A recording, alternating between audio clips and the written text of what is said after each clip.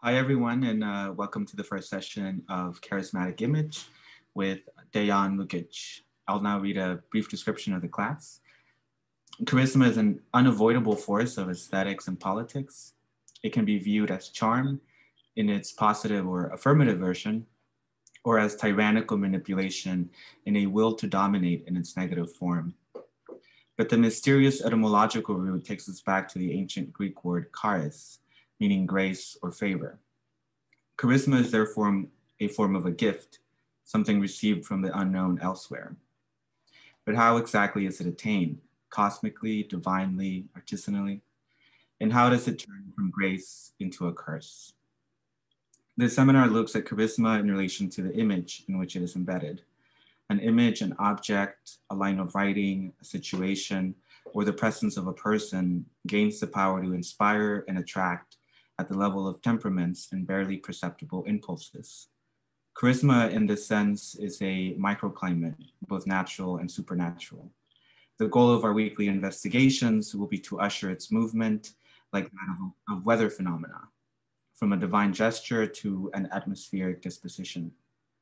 For even miracles relate to changing atmospheres, solidifying water in order to walk on it, reducing gravity in order to levitate, etc. Changing the atmosphere means reformulating the laws, both divine and natural. In a series of 4 brief encounters, we will try to pinpoint the very instant of creation as such. To this end, we will look into paintings, sculptures, installations, embodiments, and atmospheric phenomena.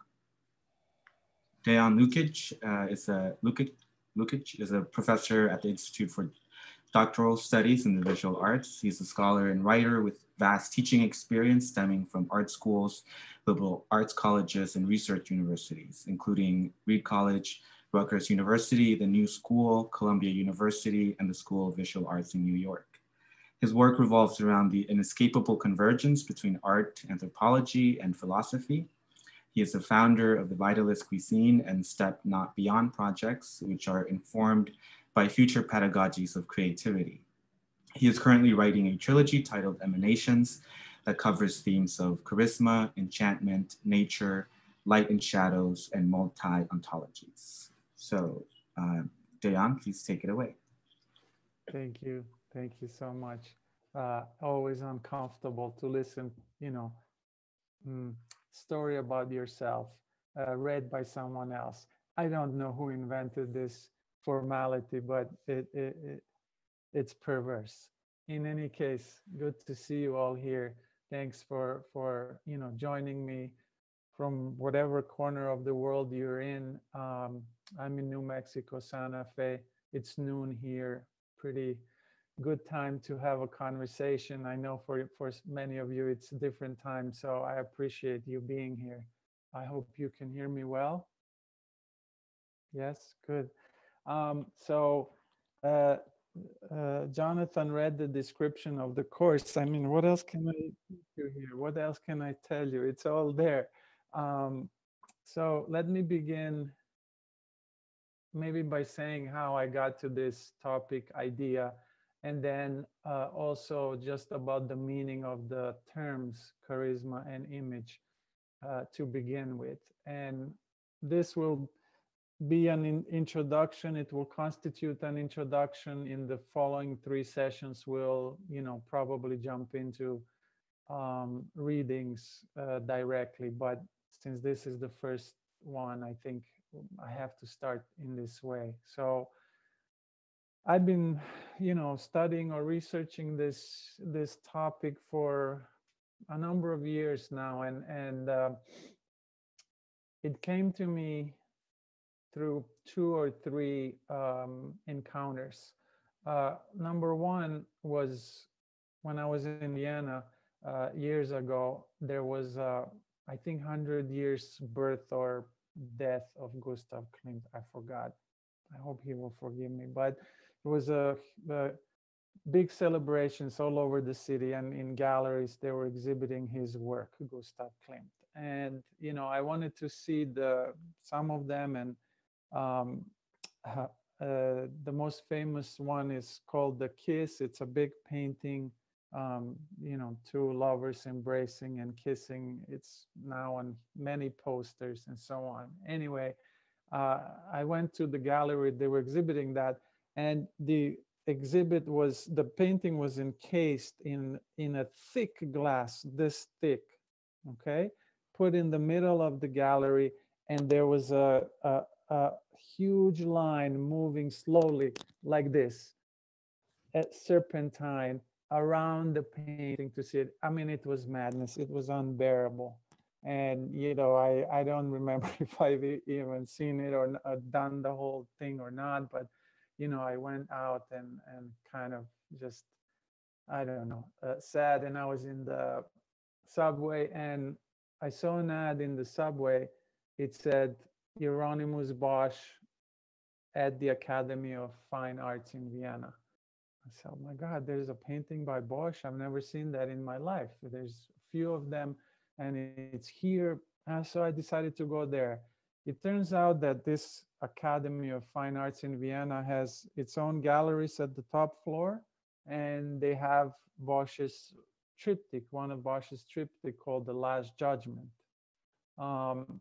And the other, The Garden of Earthly Delights, is in Madrid, in Prado Museum. So I went there and it was absolutely the opposite. There was no one there. You walk through the galleries, it's just a guard in that gallery. You know, you say hello, he says Guten Tag, and you know, you're in front of this painting. And it was really incredible experience for me, first time probably ever, that I felt like I was levitating in front of this work. And it was an unusual thing because I like contemporary art. I don't really look at old masters with that seriousness, but it was really, really something special being in front of that work. And that moved me very much. And this is, you know, the time when I started to think about, okay, maybe these old theories of art where they, you know, speak about the aura in art are true. Despite of what contemporary philosophers say. And I'm thinking here in particular of Antonio Negri, who writes that there's no oral energy in art, that's a, you know, invention and fantasy, and that we shouldn't see it like that. And I respect him very much, but I completely disagree. And I, you know, through this kind of realized and thought, okay, I have to think through this and think how to, you know, maybe argue for oral energy in objects without sounding like a total traditionalist and, you know, retrograde thinker. So of course, the question is, for me, not is there aura and energy in the object or gesture or space or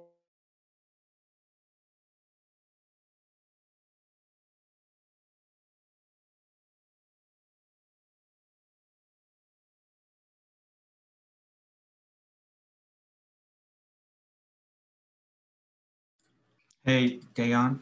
Hey, your audio is missing. Can you hear me? I hear you. Okay, you're back. Okay. Did you not hear me for a little bit? Yeah, maybe go back a minute or two. Yeah, we left it at aura. Okay. Did you hear me that was saying that I want to argue for the oral energy? Yes. Okay. So I was just saying that, and yeah, thank you. Please just notify me if you lose me in sound wise, and I'll repeat. That what's important is to redefine the terms like aura and energy. So for me, unlike for many other aestheticians or art philosophers, it's not about discarding that altogether, but rather redefining what these words mean. So providing totally new definitions. That's not easy. because these words and concepts, of course, carry within themselves several centuries of meanings piled up on each other to the point that, you know, they lost meaning. One of the important things, I guess, when we're dealing with such questions is, and other philosophical terms, and I would say political terms as well, is to de-theologize them. And this, you know, is something that many others have said and are trying to do. So I actually agree with that. We have to, not have to, but it's advisable to take out the theological significations that permeate these words. Now, when we do take out the theological elements, what is left? What do we have, you know, left? And how do we navigate through that? So I'm giving you kind of spoiler alerts here as already, but it's okay because these are really, I don't know, new ways of thinking about this. For me, the movement is from the theological to the atmospheric. And I take, you know, both aura and energy to be atmospheric properties. And this is what I mentioned, or Jonathan read in the description of the course as well. Even all theological gestures, or miracles as we call them, already contain atmospheric modalities within them. Okay? So I'm just looking and I'm trying to extract this subtle power in the particular objects, persons, images, and so on, and see what other forms of power are there outside of the predictable, you know, power to dominate, which is also imbued with our understanding of charisma currently, probably. So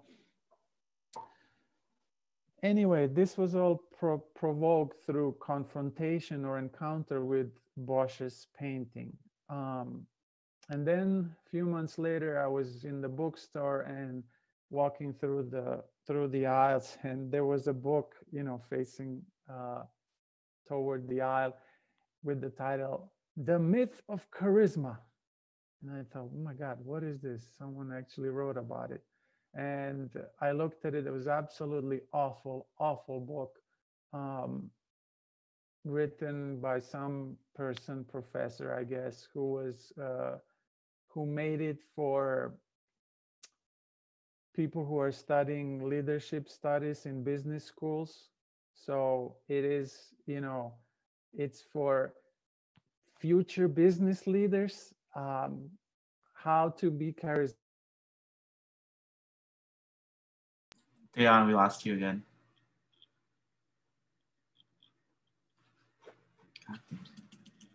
Hey, can you hear me? We lost your audio again, Dejan. It made me a little angry, and I thought, okay, I need to redo this and rectify this. So that was it, basically those two encounters with the book and with the painting. And then there was another line of a writer that I really love, which is Clarice Lispector, Brazilian writer, that I'm sure some of you have read. And she has, I mean, tons of lines that would correspond to this that I'm saying, I think. But one in particular, she says, I don't remember the book, but she says, "I'm a novice without a cult." Okay, that's it. This is a short sentence. I am a novice without a cult. And for me, this was precisely this, this position that I was looking for and thinking about, which is extracting the theological element from the, what shall I call it, phenomenological, or maybe even divine experience. I don't know, but both phenomenological and divine. Let's keep them both there. but extracting the institutional and theological out. So, this really reinvigorated me, just this line from her. I am a novice without a cult. So, what is she saying? Uh, she is a neophyte, initiate, apprentice, but without the institutional, regulatory, lawmaking community. So, what kind of power emerges out of that disposition? Um, I guess that was one of the operational questions, and remains an operational question. So that's the background of how it all started. Now the actual terms themselves, what do they refer to? Charisma and image. Charisma, as you heard in the description, most nor normally it's translated as charm, presence, allure. But I looked for the etymological root, of course, because it's good to look for etymological roots. They are really rich, much better than lexical definitions. They open up a whole landscape, an entire conceptual landscape, if you will, and also provide a precision to the word. So the etymological root is of charisma is kharis. It's ancient Greek, meaning favor, gift, grace. Okay, so it's especially divinely conferred talent or a gift. So it's a gift, but it's still tied to this theological divine sphere that we are trying to extricate ourselves from. So, but as I was digging in deeper and looking in deeper, I found more exciting openings as well. There's another definition which is harder to find, which is kharis, the same word, the same term, refers to that which causes joy or pleasure or delight. Now, this really excited me very much. So it's actually the root khar, khar, in ancient Greek, that was a prefix for a number of words, indicated things that produce well-being. Okay, so we have now a more strange opening and a portal of the word, which is on the one hand, of course, referring to grace, huge, difficult philosophical, theological concept with enormous history, but on the other hand, also etymologically referring to very specific, somewhat specific bodily or physical experience, which is joy or pleasure, form of well-being. So this is really interesting. I love this, I don't know, paradoxical situation that's, imbued in the term, one being massive metaphysical, if you will, if I can use that word, sense of grace, and then the other totally material and physical experience of joy. So that's just something to keep in mind. Obviously, I'm thinking about joy also as potentially a political concept, therapeutic, of course, aesthetic, and so on. So an investigation of joy in those terms, in terms of ethics, politics, all of that. This stems already from Spinoza, 17th century philosopher. A number of people who have followed him have pointed that out already that joy should be a political concept. Um, so that's in terms of the word itself being a gift, which is something, of course, that's not religious. Grace has religious connotations, but also in art, I think it's a question. It's an old kind of stereotypical question. Does an artist need a gift uh, to produce something special? The same with the writer. And no matter how much I would like to say no, and no matter how much we hear that in today that no, it's not necessary, the more I think about it, the more it feels like, yes, it is a form of gift.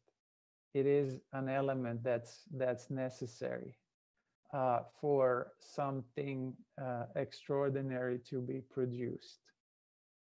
Many people disagree with that, of course. I'm thinking here of the writings by Louise Bourgeois, French-American artist, and in her, especially her diaries, she has magnificent diaries. She wrote diaries her entire life, so it spans like 70 years or something insane like that. But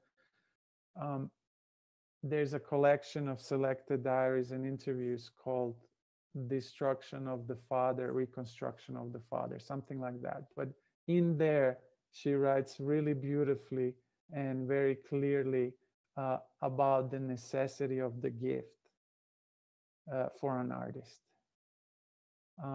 And to me, she's still the most convincing person when it comes to this. So I take that the gift is also a necessary element in the creative production. Now, what constitutes a gift is at the core of a gift a form of grace. What constitutes grace? Maybe we'll be able to answer those questions in the coming weeks. But those are difficult, of course, questions.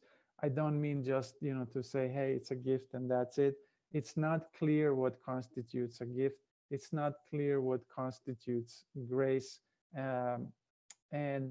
but we do see certain expressions, certain modalities, certain modes of being that are constituted in the work, which point towards this grace or gift. Okay, I hope I'm making sense here.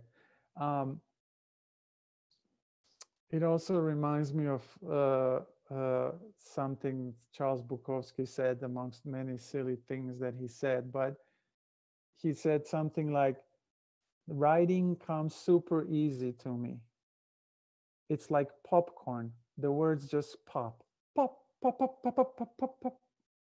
I don't even think about it. And he was really cruel, in his kind of assessment of that, and saying, if it doesn't come like that to you, don't write. I wouldn't go that far, but there's something in this, that, and I'm sure you experience that when you write or when you draw or whatever it is that you do. The thought is formed in the process of writing and in the process of doing. It's not there before, for the most part.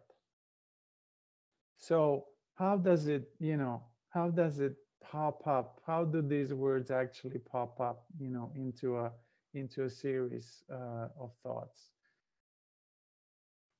Another perhaps experience too that's common. I experienced it. I'm sure you do too. When you go back to something you have written and you can't recognize it. This is me? I wrote this? Maybe I'm insane. That's a possibility, but I have this experience all the time.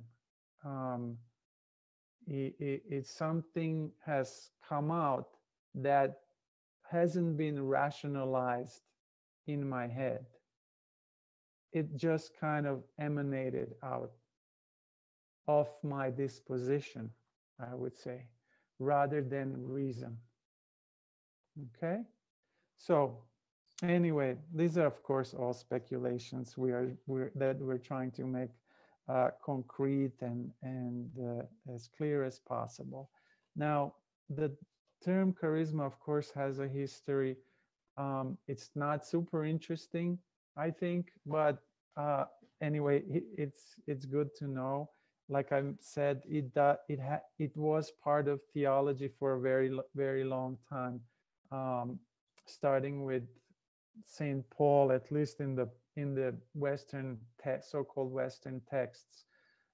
Saint Paul writes about charisma as a gift from the Holy Spirit, and that becomes a doctrine until the 4th century. In the 4th century of Common Era, Catholic Church forbids this theory and creates a doctrine in which charisma does not come from the Holy Spirit, but from the institution, which is the church. And, so it goes for many, many centuries. It's not really a philosophical concept. Until the beginning of 20th century, 1910 to be more precise, Max Weber picks up the term and secularizes it and starts to write about charismatic leadership in politics as opposed to bureaucratic leadership. Okay, so now we start to have introduction of this term in the political sphere, in the political realm. And then, as I mentioned and as I told you, I think now in the 21st century, it's mostly in management studies. So it just gets worse and worse and worse. So it's, in business schools now, they're teaching this apparently, management programs. And of course, people talk about it for TV reality personalities and sometimes presidents when they become or move from TV personality. So it really, the term and the concept, it's totally diffused of its power. But I'm thinking, and I hope we will be able to think of it in these other terms that I was outlining. And the question still, kind of remains of what is the inner working of an object? What constitutes the power of the gesture? Object, person, image, and so on. So there can be many, many answers to that question. And I'll leave it to you to answer it yourself, maybe in your assignments. Now, for me, the gesture is that of emanation. I mean gesture, literally speaking, whatever types of gestures there are in the world, in the phenomenal world. The gesture is one of emanation, and I'm studying now the obscure philosophical movement that no one looks at now, called emanationism. It existed. Plotinus was one of the first main representatives, and then there were some other people in 18th century who dealt with it. But it's discarded and totally obscure. But I'm having fun with it because I like discarded and obscure things. So gesture of the charismatic image would be one of emanation, and the signal or the effect is one of plenitude. And this I take from Soriu, Etienne Soriu, whose readings I gave you, this term plenitude. we'll see if we can define what constitutes plenitude. But for me, this is the movement, if you will. The image or the object or person carries a gesture of emanation which signals or which is put into an effect or which puts into an effect a certain type of plenitude, abundance, if you will, fecundity. Okay?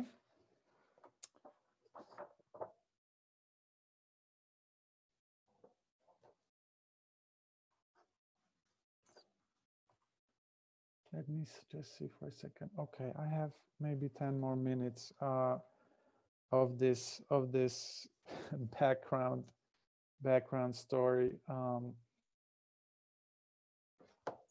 Well, I'll give you a chance to ask maybe a question directly related to this for clarification.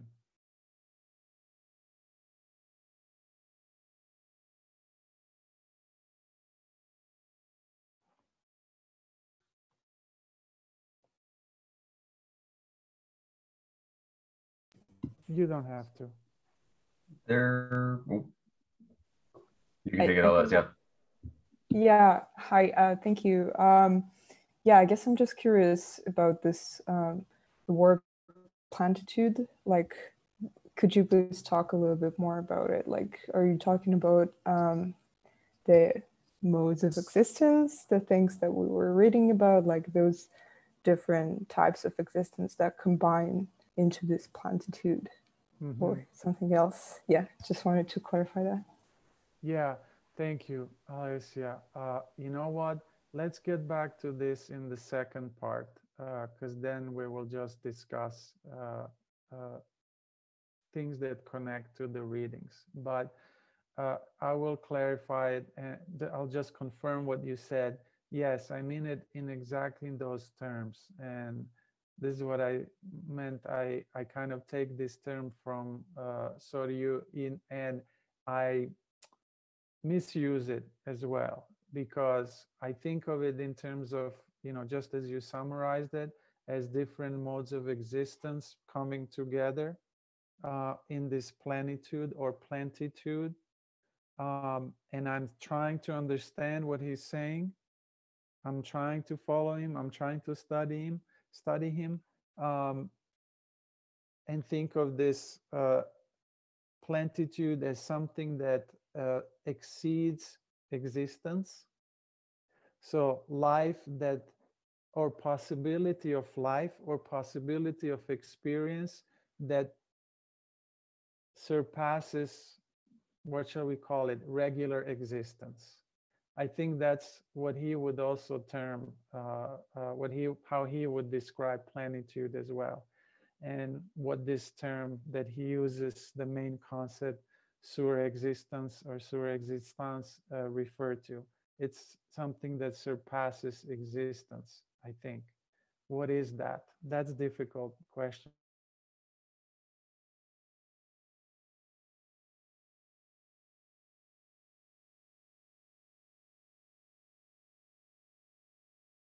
Hey, Dejan, your audio's messing up again.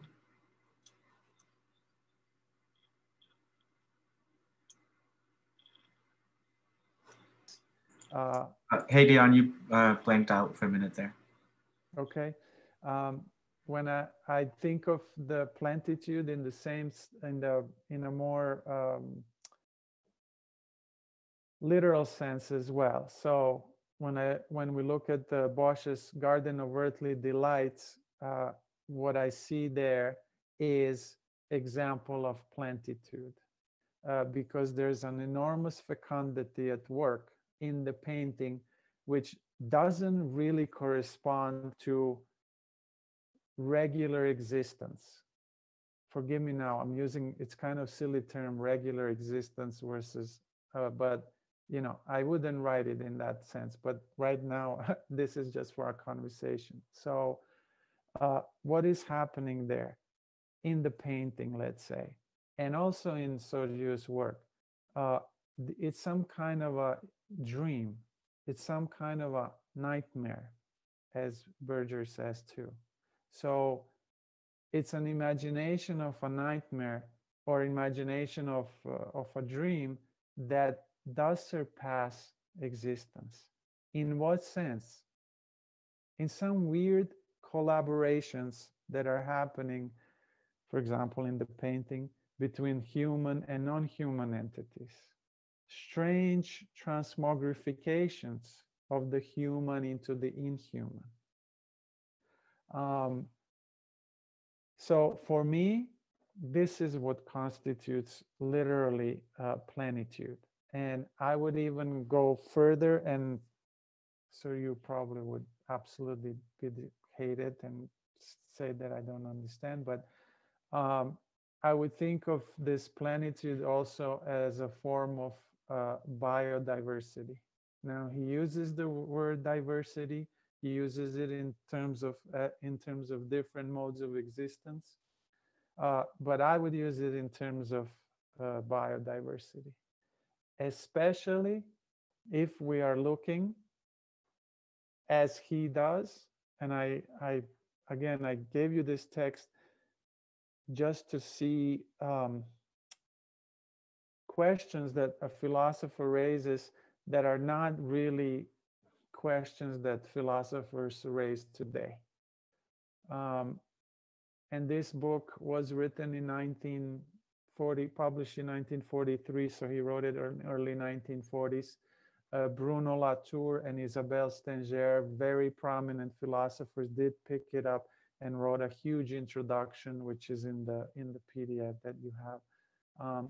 But the questions he poses are really things no one discusses here, which is also the question of the value and the question of the virtue that is constitutive of this existence which surpasses the ontic or the regular factual existence.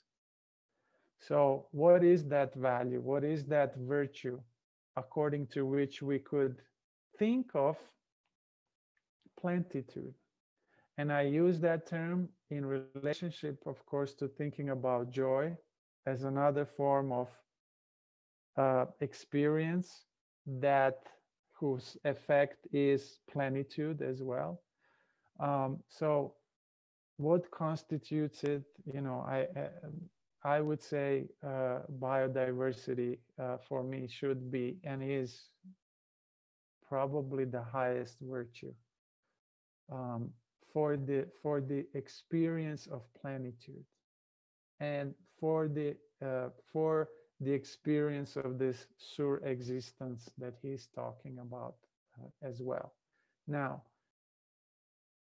I'm not saying this has to be the main virtue or value for everyone, but what we should think and consider is what are the hierarchies of values according to which we operate.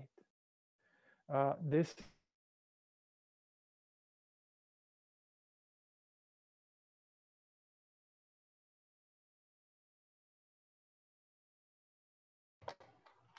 Dejan, I think your audio is cut up again.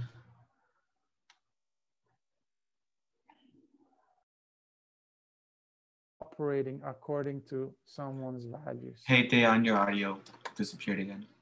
Sorry about that. I don't know why. There's another thing that Sergio mentions, but it's also apparent in Bosch that I mentioned, which is that life is a dream, he says. What do we see in Bosch's triptychs? A dream, a utopia, or a nightmare?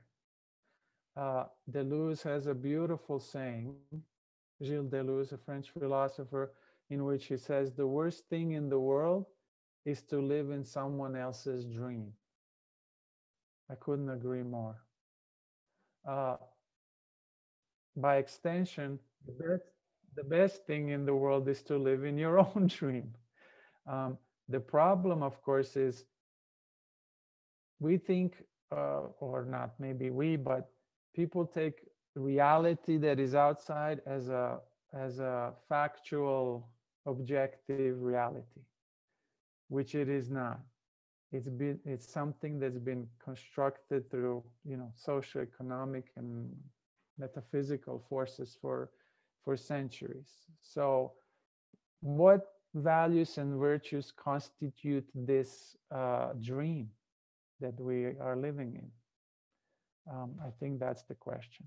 So, you know, don't laugh, please. But I say this, I use the term biodiversity, and I just watched the other day the latest David Attenborough film on Netflix. I forgot the title of it, and he says the same thing. Biodiversity is the most important value and virtue. So in that regard, rather than with philosophers, I agree with David Attenborough. Okay, leave it at that. Okay, and we'll come back to that, Alessia. Just quickly to mention that the other term that is in the title, which is image. Image comes also from Latin term or word meaning, the root being imago, meaning imitation. But it also has another, of course, meaning, more material and more concrete, which is a term that was used for masks of the dead, that some Romans, this was a habit, would create masks of their deceased relatives when they died, and then they would, you know, pull them out, and they would exhibit these masks in their hallways or whatever, wherever. And that was also called imago. So I like this more concrete description and definition of the term. It also reminds us that it's a form of fabrication. Image, it's always a form of fabrication. It's a form of artifactualization too. It's a form of hallucination. So rather than imitation, I prefer to think of it in terms of hallucination, but, you know, in a positive sense, more productive, sober form of hallucination.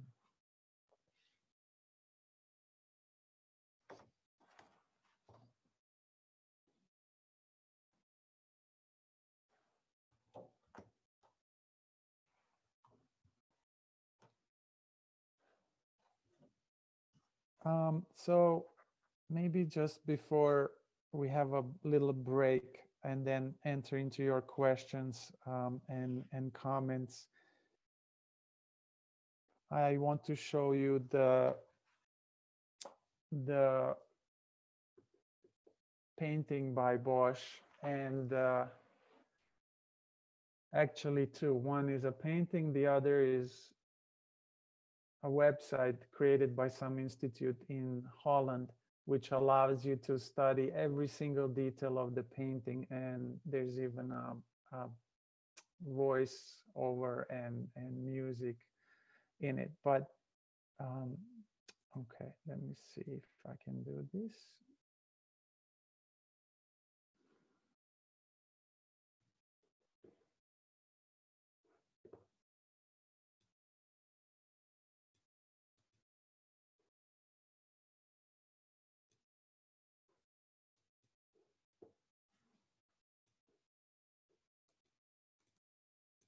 Okay, do you see this painting?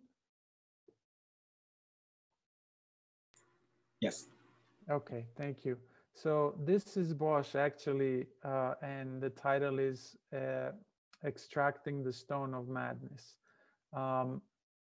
This was a medieval procedure where they believed in Europe that madness actually coagulates into a rock, which is in the brain, believe it or not. And there was a surgical procedure through which they would extract this rock by making a hole in the skull or scraping the skull. Awful. But in any case, this is a description. This is a painting that carries that name by Bosch, which also shows the procedure. Now, you can also see that the surgeon has this funnel, and he looks ridiculous, which I think is exactly the point that Bosch was trying to make. And another thing, what really strikes me is that the other text that I gave you, the collection of Alejandra Pizarnik, is titled "Extracting the Stone of Madness," for her prose poems. Now, I would say that, you know, what constitutes this charismatic modality is precisely the stone of madness. What Bosch produces in his work, what Alejandra Pizarnik produces in her prose poem, are precisely these stones, these rocks that have a higher degree of, that produce a higher degree of existence or experience, if you will. So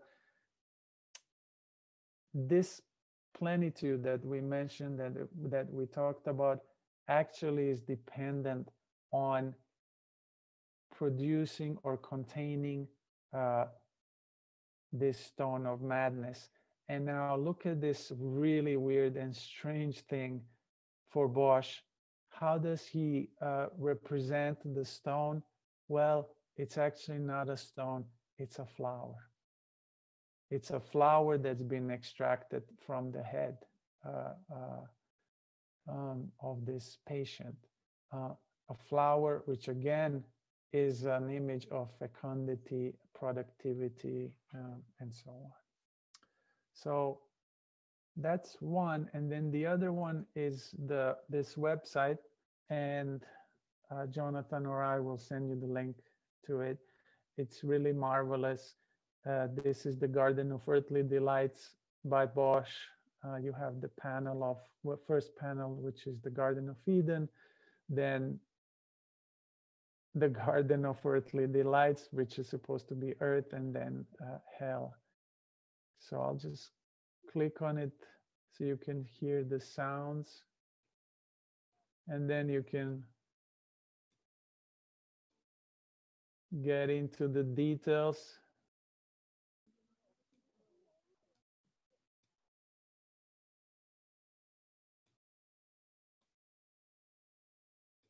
Birds feeding humans.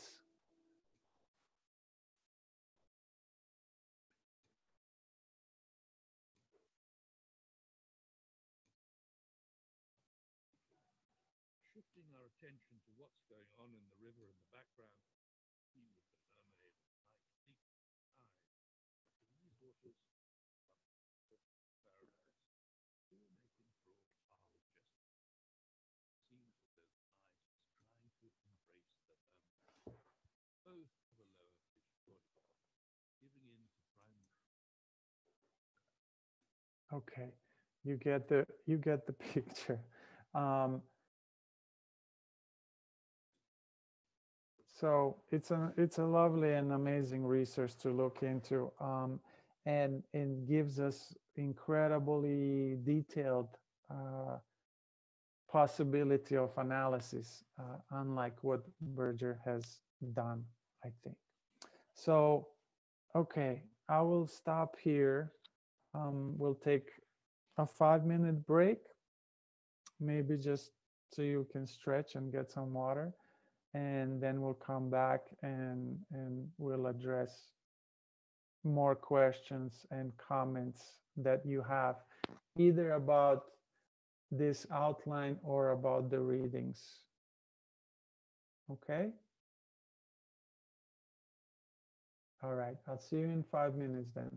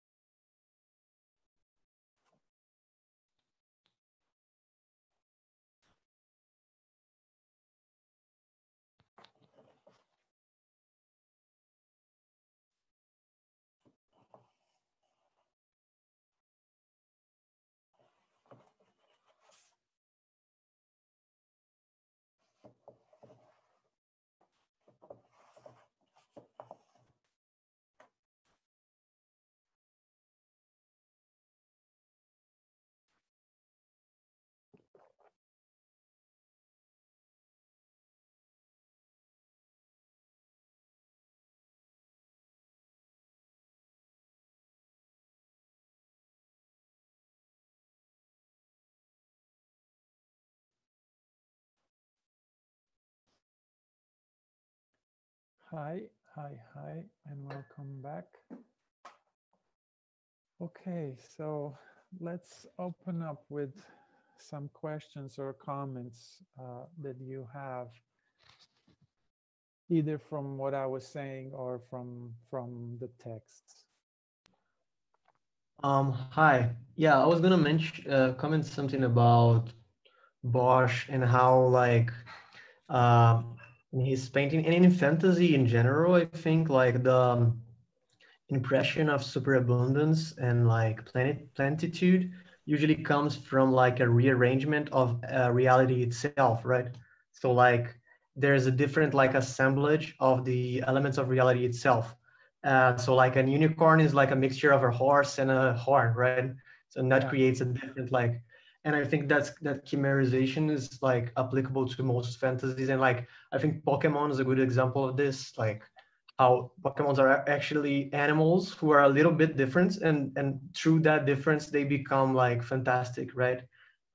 So it's interesting to me how fantasy is kind of actually reality, right? It's real. It's not something from the outside. It's just the inside rearranged. Yeah, no, it's a great point. I love what you said. Pokemon is really something similar to what exists. They look totally alien to me. Yeah, because I think most of them are just kind of animals. You know, one of them is like a rat, but it's like a rat, but it's like a different color or something like that. Or it's like a horse, but it's on fire or something like that, right? Yes. Okay. Yeah, I haven't looked deeply into it, but I believe you. No, you're absolutely right. That's a really great point. That uh, it's a rearrangement of existing reality, and that's pretty much really what is necessary for a new reality to occur. Um, it reminds me of several things here. One is just the sheer idea from contemporary physics, which everyone or most everyone knows, which is that nothing in the cosmos ever really disappears. It only changes forms and energetic principles. So nothing can totally and utterly disappear. Matter, in terms of matter. That's a fascinating thought. It's kind of basic thought of life, which we don't really consider seriously enough, I think. So that's just what you were saying too. Everything then it's just a rearrangement. And what constitutes a reality is reassembling it. And maybe what constitutes the utopia or alternative reality is reassembling what's already there. So that's one thing. It also goes well, I think, with the idea of, that there's no really, for me, you use the term fantasy, but for me, there's no real proper objective distinction between dream and reality. Both seep into each other constantly, and both real. Oh, I think your audio, I think it's cut up again. Dejan?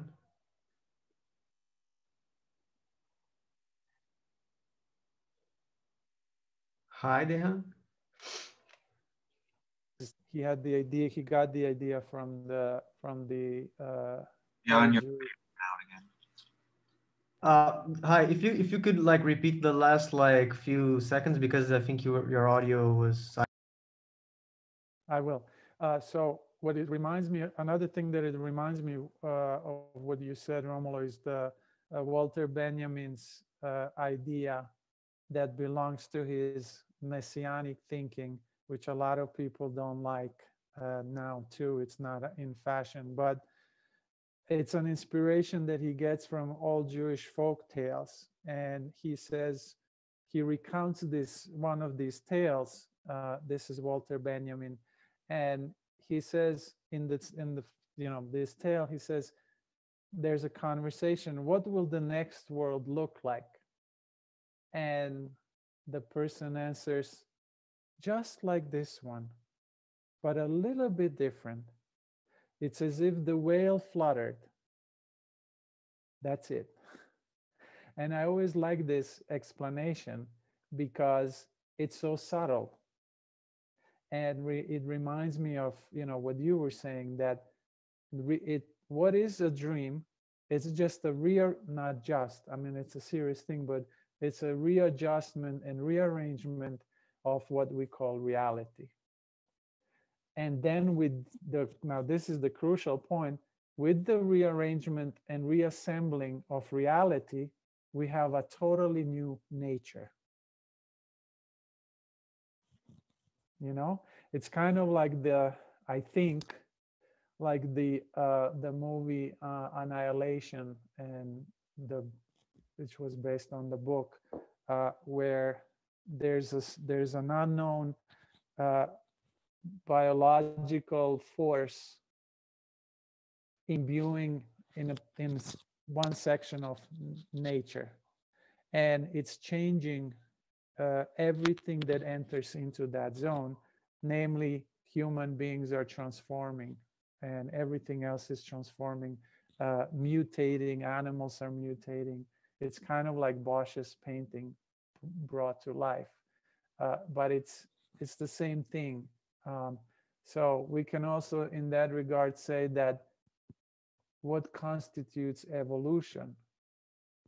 It's constant reassembling of molecular elements, which can go into the direction of development or underdevelopment, in any direction.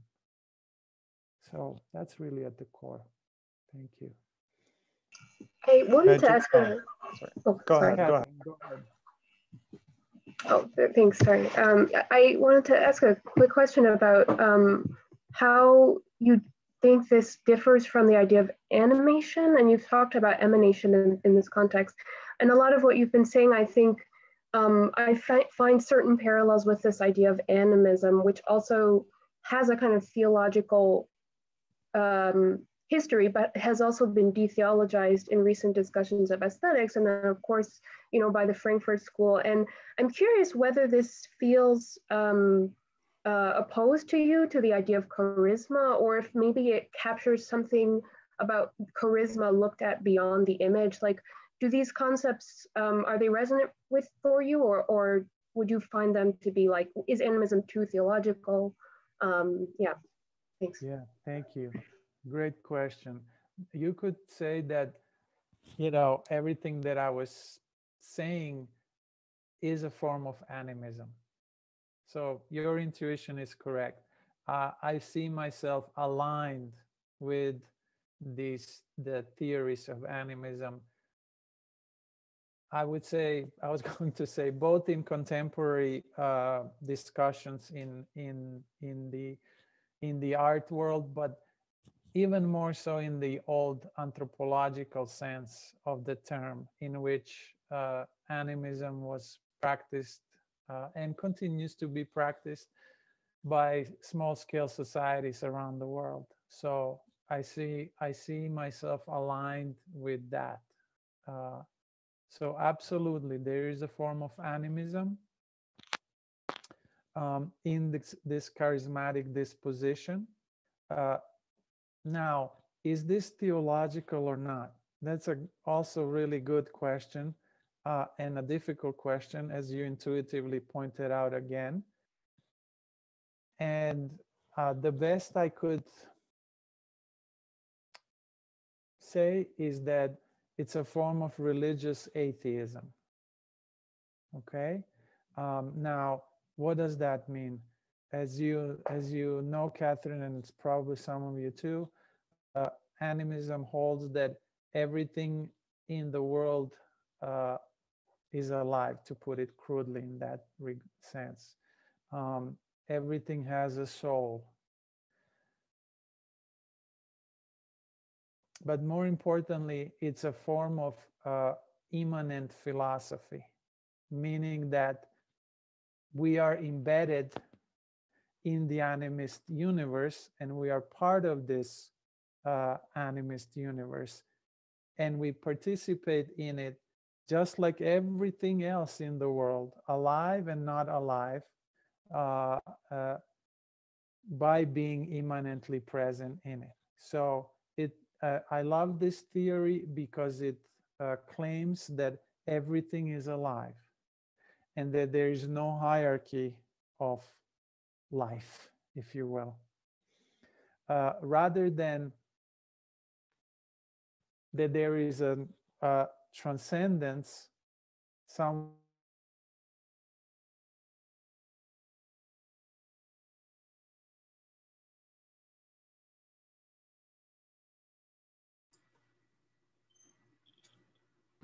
Your audio is out again. I think you can only hear us when. I love animist. Dejan, could you go back 30 seconds? We lost your audio. Okay, so I was saying that animism relates to philosophies of immanence as opposed to philosophies of transcendence. And in philosophies of transcendence, you will have the absolute otherness or the absolute other, which is God or ideas or whatever else, paradise and everything that constitutes purity, the other life, the elsewhere, and so on. In the immanent sphere, everything is here. And this is what animism corresponds to. And this is, you know, why it's aligned. I'm aligned with it, if you will. Especially if you think in terms of atmospheric modalities of the charismatic gesture. Now, I mentioned it's a form of religious atheism. That's not, again, I'm just, you know, kind of improvising here. Because, so in that regard, it's not totally theological, because I take theological determinations to be those that see the divine or God as a person. If you do not see the divine or God as person, you are in a strange sphere of pantheism or atheism. Okay? So if we don't have a personhood in the divine sphere, you know, what is that? So I would just say it's a form of religious atheism. It's a form of animism, you know, and many artists and many writers are actually aligned with those dispositions. And some of them we will read. And some of them I mentioned, like Clarice Lispector, for example. So that's all present there. Remember also, and this is something that Isabelle Stanger discusses, and I think in the art world, ideas about animism, I think curators are pulling a lot from her.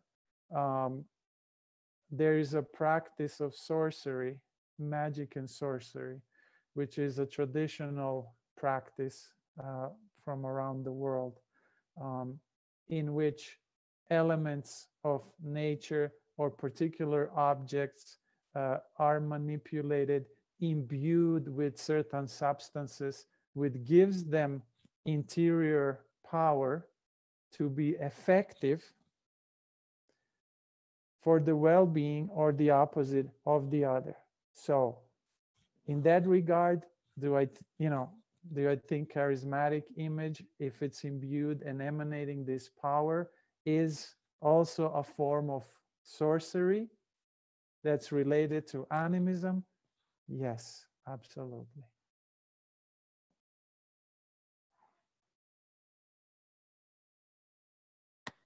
Is it fair to also maybe relate those sort of places of power to rearrangement.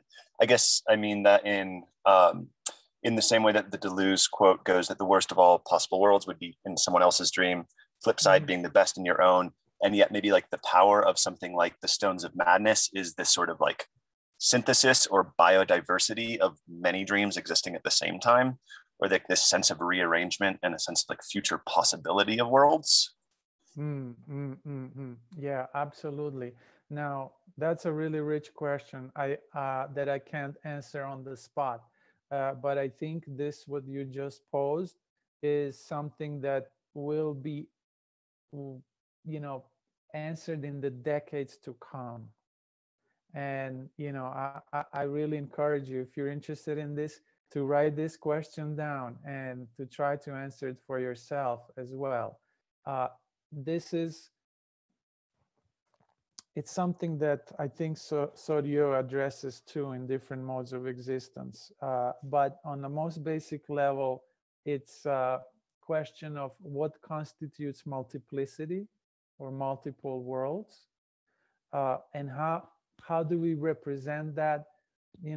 How is it put into effect? I think that we don't know, for a number of reasons. One, just being living for millennia in a dualistic world, conception of the world, not multiple. Just on a most crude, basic level in the Western philosophy, but this is something that goes through non-Western philosophies as well.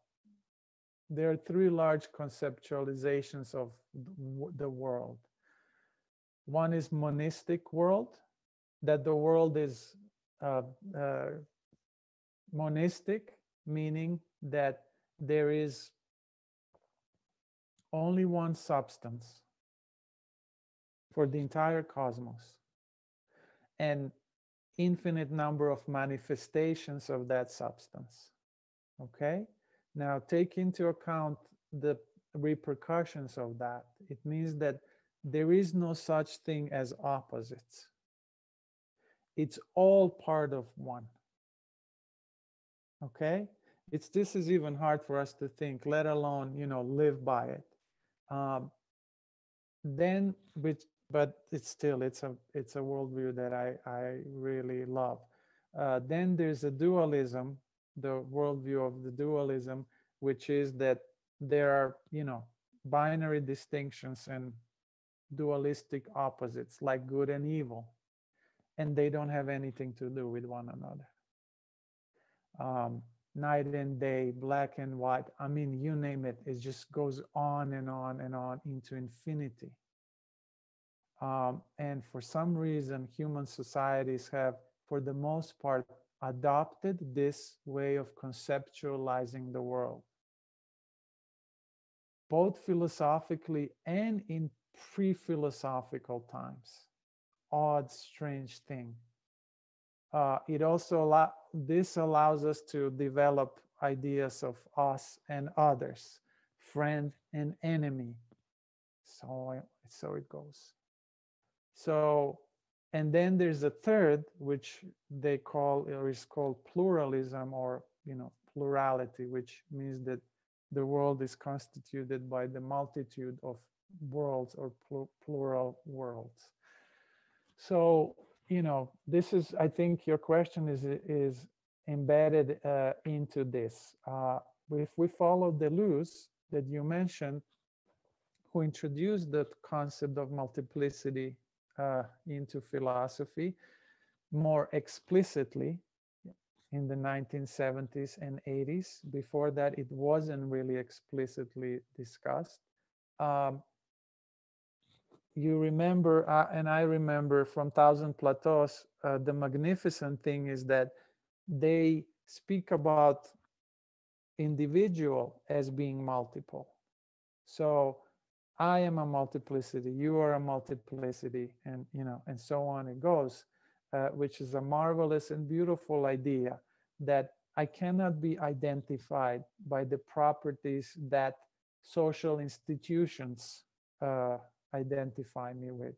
you know, of my nation or of my gender or whatever.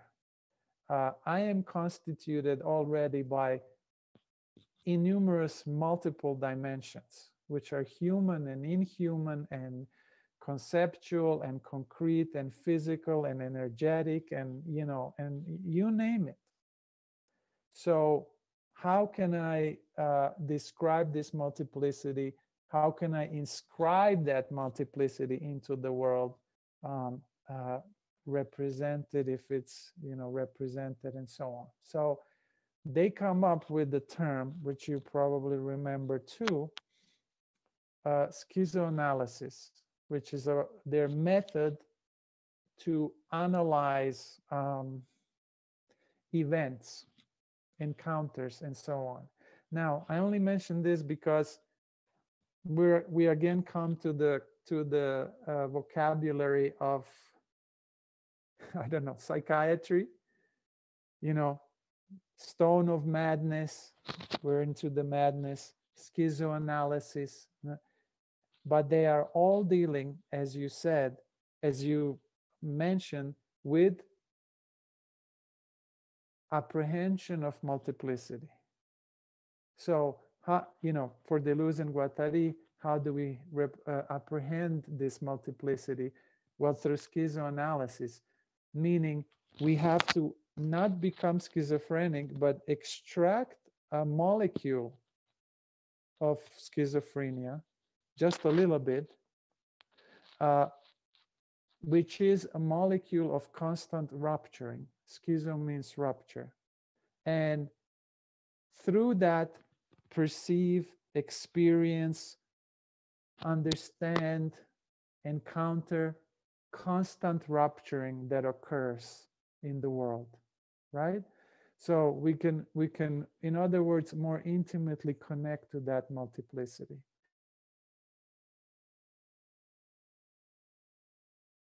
Oh, your audio is cut again.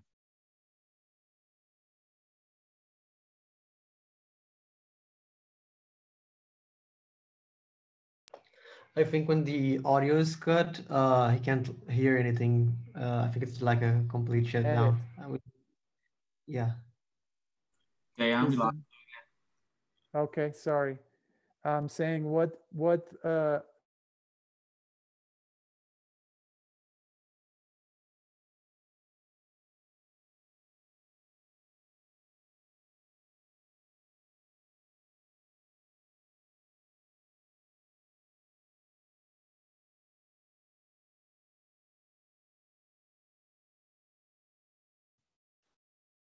can you hear me? You're back now. I'm back? Okay. So what I was saying, I'll bring a puppet next time.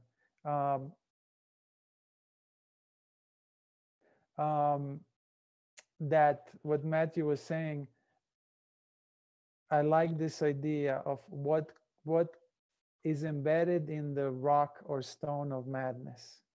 What multiplicity is embedded in this stone, if you will, in this image of the rock? What type of madness? What type of multiplicity? I can only repeat your question because I don't know the answer to that. But this is something, you know, if I was, when I look at the painting, when I look at the writing of Pizarnik, that's the question that I would ask. Because as I said, I think what they do is they actually constitute in their work this stone. And now for us, the question is also, what type of multiplicity is that? Multiple worlds and so on. But we don't know what that means, you know, bringing together multiple worlds together into one. I know other people have questions, but may I ask just a slight follow-up to that? Yeah, go ahead. I guess, like, speaking of Pizarnik, yeah, there's, I suppose, sort of like this magnetism in the multiplicity. I mean, I think there's probably few political things that anyone can imagine Octavio Paz and Roberto Bolaño agreeing upon, and yet they both would have credited Pizarnik as like the greatest poem. or the greatest poet that was alive or ever, perhaps. And I guess I sort of wonder that if like that multiplicity can come sort of like be extracted as this rupture, is that kind of, can that be viewed similarly as like Tikkунist destitution? And like the idea to move away into rupture is to sort of like forego any, like, well, necessarily forego any sort of dualisms, but necessarily forego like conflicts into a different multiple? I can only say yes. Now I would have to read them again to answer this properly. But why connect to that? Because we're looking for some political resolvement of this multiplicity and rupture, or what is behind that question or concern? I suppose I just read into like the idea of destitution through like Tikkun and the Invisible Committee as like very focused on like on multiplicity, and very focused on like rather I suppose it's like to create within people the same thing that I think like maybe Pizarnik would have, or Bosch would have created within the Stone of Madness, but to create it in like not an object or a gesture, but in like a way of being. Okay, I get it now. Thank you. Yes. So I think Tikkun and Invisible Committee have the same inspiration from similar sources, like what we're discussing now. How to transpose this into a community, that I don't know, honestly. And here, this is why I'm careful with discussing individuals.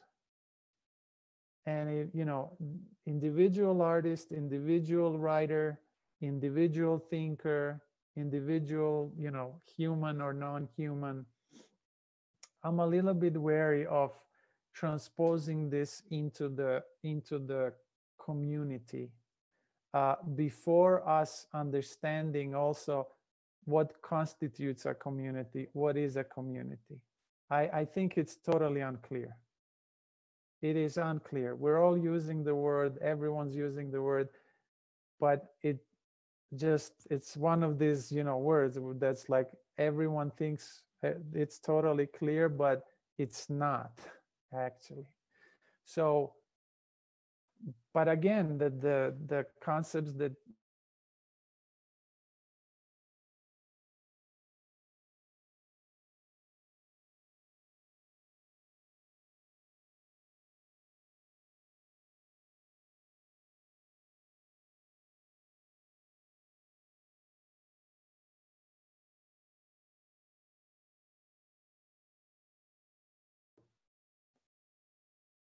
Can you hear me? You're back. Okay. I have no idea what's going on. I have like the strongest internet connection ever, but Zoom does this to me. It just drops the sound. I hear you, I see you, but it just takes away the sound. I don't know. It's something suspicious. But in any case, as I was saying to Matthew's question, I like the word destitution, and trying to implement that into the communal aspect. But I don't want to really. I wouldn't go that far. I'm going to stay with the individual, because when you look at Pizarnik, for example, this is highest degree of sorcery. Its highest degree of uncompromising disposition to undo herself, her own identity, to become inhuman, and just just a whole range of absolutely incredible, stunning things. So first define what community is clearly and properly. And then maybe we can, talk, not you, I'm saying outside the world. And then maybe we can approach it. I have another personal suspicion about it, and I'll tell you now, if you don't mind, just me giving you briefly a biographical note. So I grew up in Croatia, which was Yugoslavia before. So I grew up in communism, and it collapsed when I was finishing high school. And I always had kind of weird relationship to it. When I was really young, when I was a kid, I wanted to get out as soon as possible, mostly because of architecture. I hated the buildings we lived in, but now I like them. So, but in any case, there were other things, socially that just were bad. But I'm saying all this because of one thing.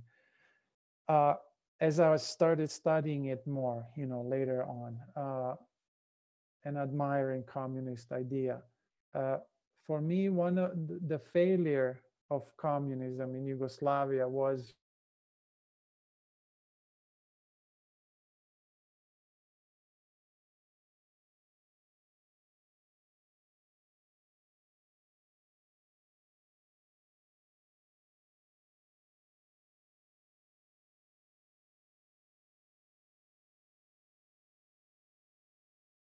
Can you hear me? Okay, just listen, look at the Andrew's gestures hand, and the countdown has been correct. Here, just quickly before then cut off again. What I admired about communist Yugoslavia was the partisans that fought in Second World War. And kind of ushered this communism. Now, that kind of friendship, communal collaboration, participation, generosity, loyalty, willingness to die for another, I mean, it's just so admirable. It's incredible. But as soon as they won, as soon as they exited the forests and started forming society, it became totalitarian. So this is a huge problem, how to prevent a crystallization of totalitarian molecule from crystallizing in the community. I don't know. And I don't think anyone has answered it properly. But what I have seen is, they did exist, this kind of generosity existed before the formation, before it's crystallized into society. So this is why I don't like speaking about community, abstract community, or even society, because for me, there's always a totalitarian molecule present there. And I don't know yet how for it not to be there. So let me just mention this too, because we touched on it now. And because we mentioned Deleuze and Guattari, where does this totalitarianism come in? How does it come in? Well, it latches itself onto the heart, which is to say, onto desire. So desire is really a place in which amorous, affective, and political dispositions unravel. So we, in some sense, it's about training one's own desire in a way. and attempting to prevent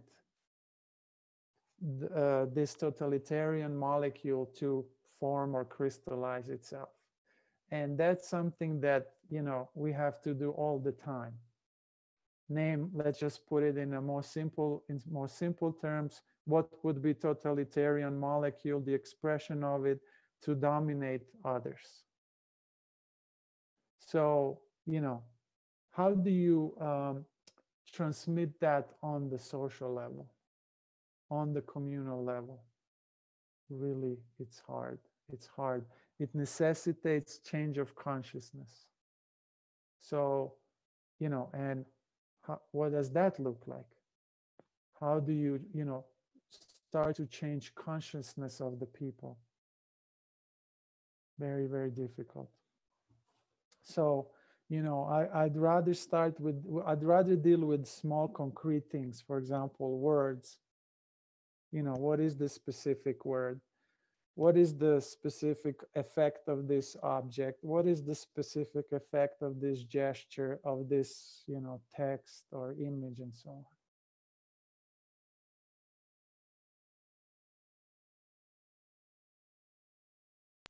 Yeah, I wanted to ask something or comment on something that was talked about before. And when you talked about Bosch, it really reminded me also of science fiction.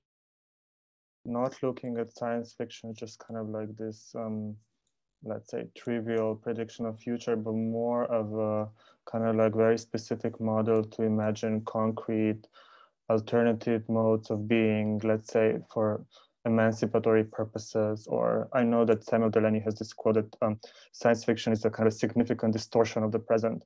So yeah, how would this then tie back into what you were talking in relation to the plenitude and maybe the capacity of art to, yeah, you know, indicate modes of being otherwise, of alternative worlds, not in some sort of a romantic or romanticized way, but in a very concrete way that then would also produce us, let's say, material effects in the quote unquote real worlds. If that makes sense. Mm-hmm. Well, totally. You're totally clear, Sebastian.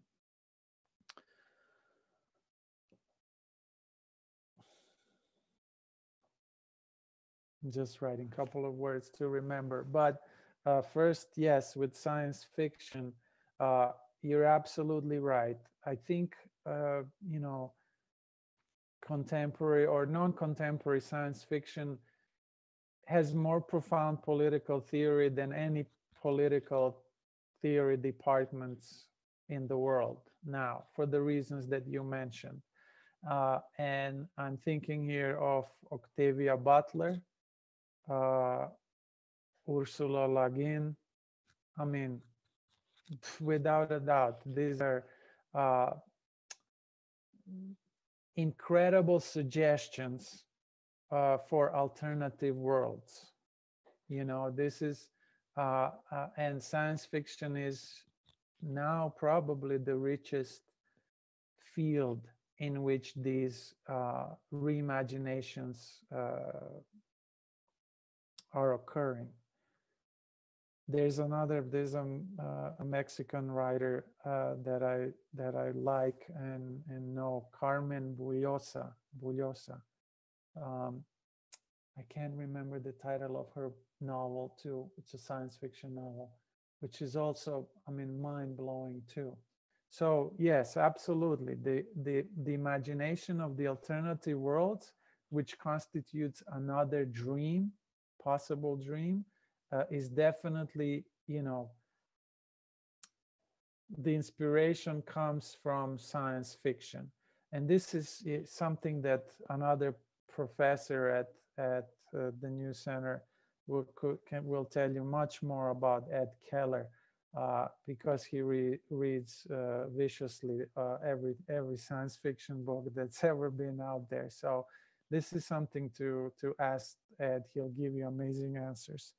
But yes, for me, the concern is, how do we construct an alternative dream for ourselves and for the world? Now, that occurs through science fiction. It occurs through literature as well, of course. And it occurs through philosophy and, art in general. Why? Because I think this is still, it's again, art is one of these words that totally lost meaning. And to speak of it in general, art, I mean, who knows what that means? But if I could for a second talk about it in these generalist terms, for me, art is, and literature too, is about production of unforeseen sensations. That is what I require from art, so-called art. Production of unforeseen sensations, which means that it will give me some kind of strange reaction and recognition within me that I did not recognize before. This, in other words, also initiates further my imagination about the world, which is to say, relationships that I built with the world. How I relate to you, how I relate to the birds outside, how I relate to the air, how I relate ... you name it. So I hope this addresses what you said. I just want to mention finally another thing, which is how you ended. And this, I have a peculiar maybe madness about this, which is, for me, everything has material effects. Everything.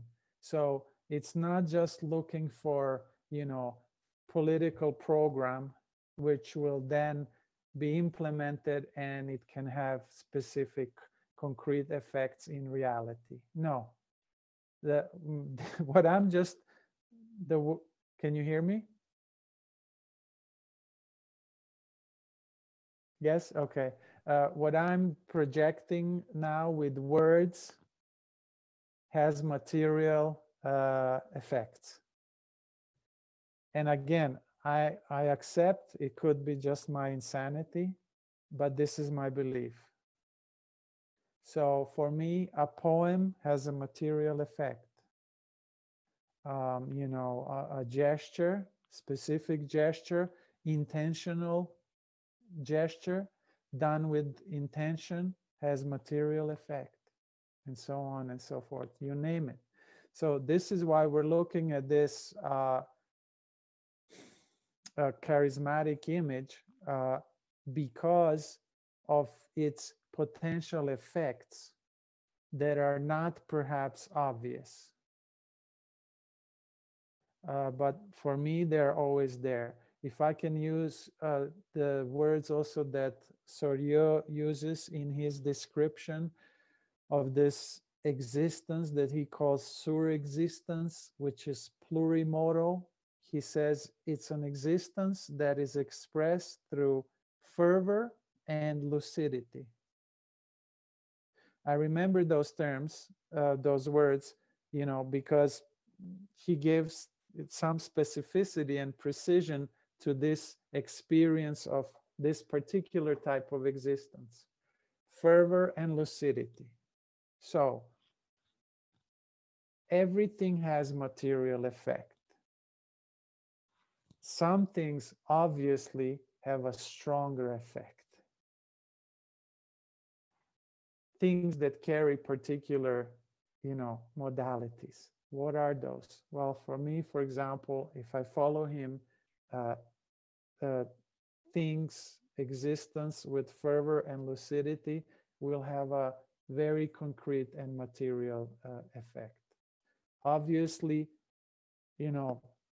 when we say we live in someone else's dream, it means we live according to a whole set of properties that's been set up for us. And this is what most of us are criticizing to begin with, whatever the values are of the present age. Accumulation, the value of accumulation, the value of monetary exchange, building relationships according to monetary exchange, and so on.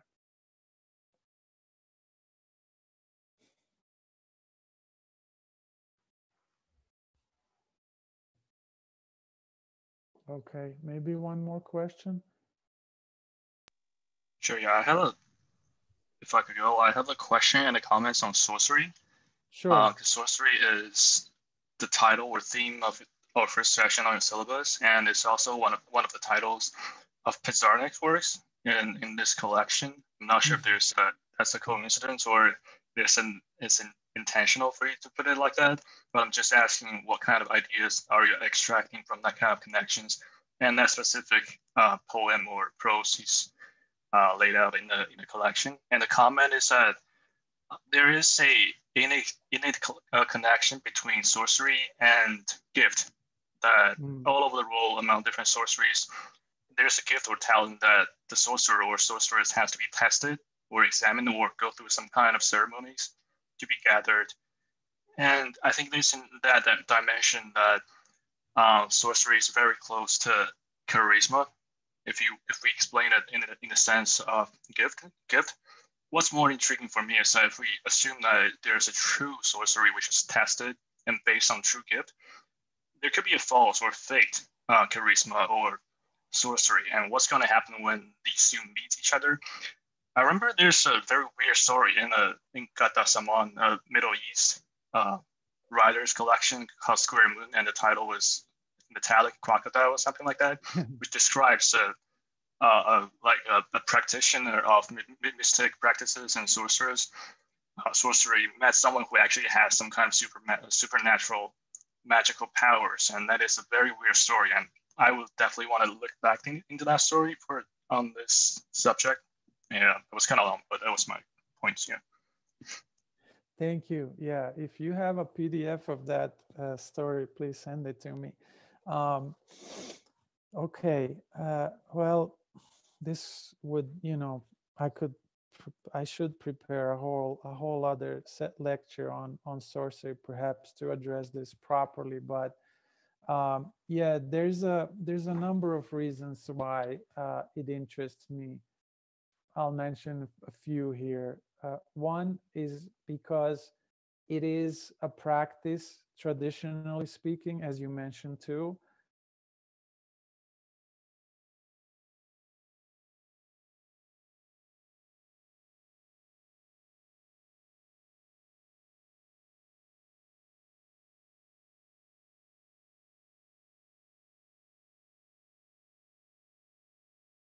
Hear me? Not yet? Yes. Okay, cool. What I love about sorcery is number of things.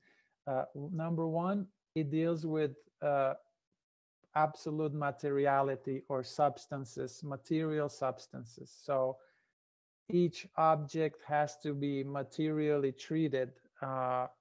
And again, this comes from my early anthropological trainings. I had an amazing professor in Belgium who was initiated into several secret societies in Zaire, and he would bring objects to show us, but he advises not to touch them, and rightly so, because they were smeared with transgressive substances. So maybe that's was the first moment where I felt incredible attraction to this, and also to all societies that are glued in this manner, which is the manner of some sort of an initiation.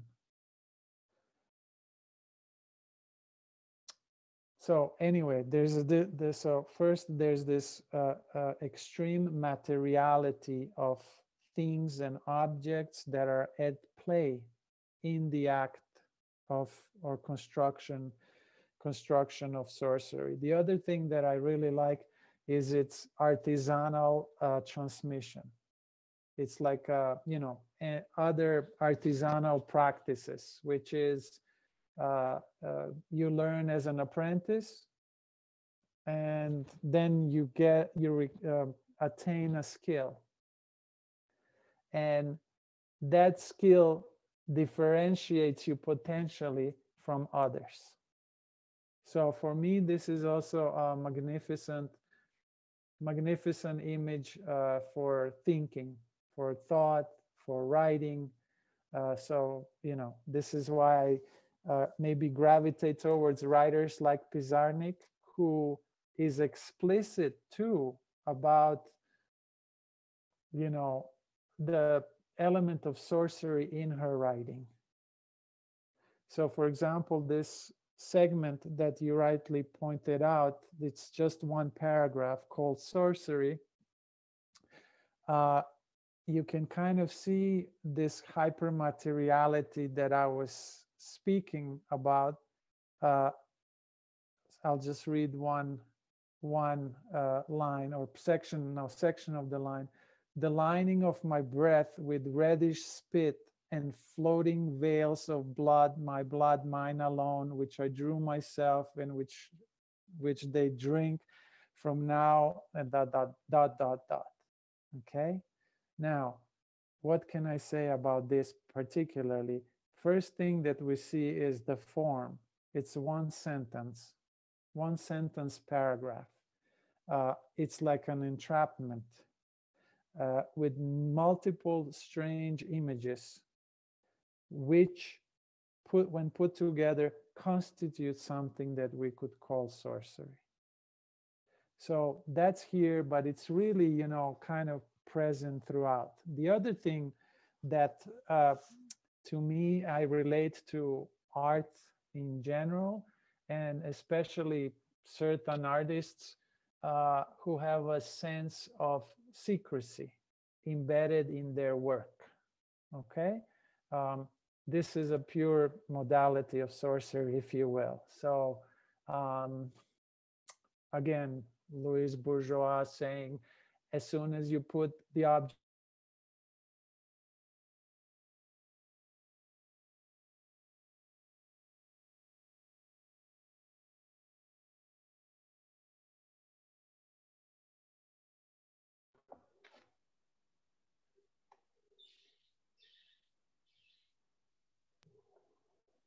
Can you hear me now? Yes. Okay. Yeah. I blame this on Andrew. It's just weird. It's whenever he says yes, it starts working. So I'm a magic man. What can I say? Yes, indeed. So Louis Bourgeois, saying whenever you put sculpture into a public space, it loses power. Hilma af Klint, insisting on not showing her paintings during her lifetime and 20 years after her death. Where do you get these ideas? This is incredible, incredible. Talking about the stone of madness, but with such odd precision and such conviction that I am also convinced that they are right. And not only because I read it or I see it, I look at the work. I look at the work and I can say, oh my God, they are right. Because it's there. So, the injection, these are all, what should we call it, molecules of sorcery, if you will, that happen, unravel, I don't know, through study, through discipline, through non-compromising and so on. It reminds me of also an Argentine writer, Macedonio Fernandez. I think it's only one book is translated into English. And he had the similar approach of writing one of his novels and then putting it into a drawer and leaving it there for 20 years. And then he takes it out and, okay, now it's ready. I mean, you have to be insane. But also, where does the charm and the charismatic gesture comes from? From the resistance to be timely, from the resistance to participate in, you know, whatever it is, literary discourses or art discourses of the time, which would give one presumably power. So, you know, this is a strange gesture, which is kind of a sorcerer's gesture of retaining oneself, having an element of secrecy. So yeah, I don't know if this answers your question, but I think, as I mentioned, Isabelle Stanger has a book, I think now, on sorcery and something, and ways in which it connects to philosophy. She's more influenced by the movement of witches in North America, like witches from 1960s until now. And I'm looking more at, you know, specific traditional practices in small-scale societies. Can I just say an Ursula Le Guin quote really quickly, since Sure, you brought go her ahead, up yeah. earlier in relation to sorcery? She just said, "Magic exists in most societies in one way or another, and one of the form it exists in a lot of places. If you know a thing's true name, you have power over the thing or the person. And of course, it's irresistible because I'm a writer. I use words, and knowing the names of things is doing magic, because I make up things that didn't exist before naming them," which I think, you know, relates to science fiction in general, and of this, like, also in the different modes of existence. I feel like a big emphasis was instauration, just like to remake. I feel like that's just kind of like, they were saying that past responding, like the next step past just responding to something, is the act of renovating and making something new. And I feel like that kind of relates to this realm of like sorcery, sci-fi, and just kind of like, yeah, the modes of existence and things like that. Exactly. Thank you. Yes, absolutely. Take it now. This reminds me of what Paige was saying. Remember, when people do analysis, or when we do analysis or interpretations of texts or of social forces, usually analysis, even the best ones, stay on the level of diagnosis. And that's awesome. That's great. It's hard to diagnose the world in which we live because we live in it. It's easier to diagnose, you know, the past, history, but the present, it's hard. So, you know, it's admirable to already be able to diagnose things of the present. Now, even harder, and this is what very few people do, is actually provide a vision that goes beyond the diagnosis. Okay? And these are rare individuals, artists, writers, sometimes philosophers, and so on. But for me, this is the, you know, the highest degree, if you will, of thought or insaturation that Paige mentioned, recreation, whatever, or reassemblages, reassembling things that Matthew mentioned. For that, you require vision. And yes, it happens in science fiction a lot, but in other domains as well. But this is why science fiction is so, I don't know, I guess productive, because they just project vision more than deal with diagnosis. Critical theory is all diagnosis. So something in between, or something where both touch, to me is maybe most productive and most interesting, where you have both diagnosis and vision that cuts through the present, if you will, or through this diagnosis.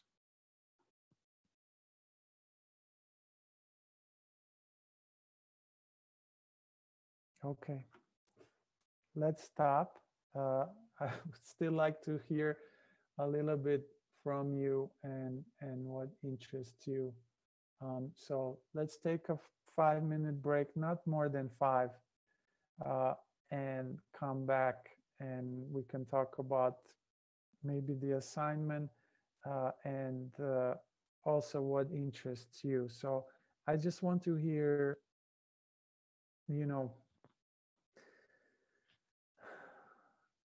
in 1 minute, what interests you, and if you have an idea of what kind of charismatic modality you would like to address in the assignment, please say it. So the assignment, of course, you can do it at the end, but I would like to discuss it in all 3 next sessions like this at the end. So you will have kind of mini presentations, 3 mini presentations versus 1 huge one, okay? Just so that I can give you a little bit of a feedback too. So I'll write this down in the I'll post it for all of you to see later today. But what I would like you to do is find one charismatic image or object or gesture, whatever it is, event that you consider could be charismatic according to some of these ideas that we talked about, or according to your own ideas, okay? Drawing, event, image, phenomenon, you name it, any of those. And then in the following seminar, you'll have to find a concept or notions that emanate from this image. Okay? So at the end, it's going to be your own configuration, your own constellation of this object or image or whatever it is. You can obviously use texts and ideas that we are mentioning, but you can also use whatever else comes from the outside for you. Okay, well, let's take 3-minute break, and then just I want to hear from you and briefly what interests you here. Okay, see you in a bit.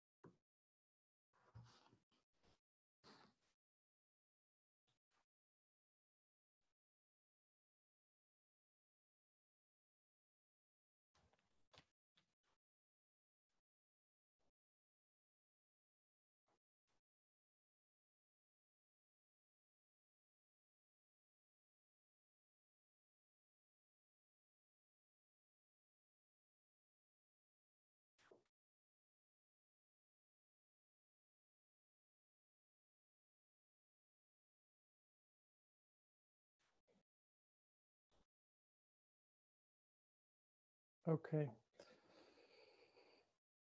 I can just start and call you out as I see on the screen the name, okay?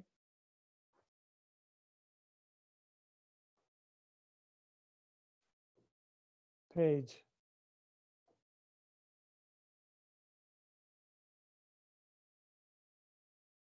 Hi.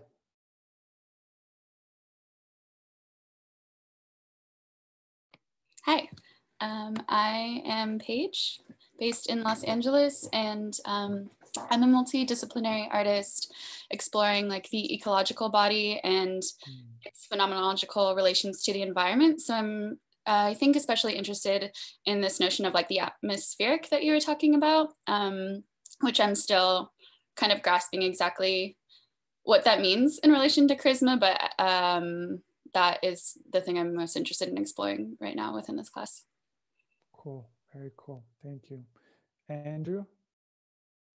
Hey, can y'all hear me?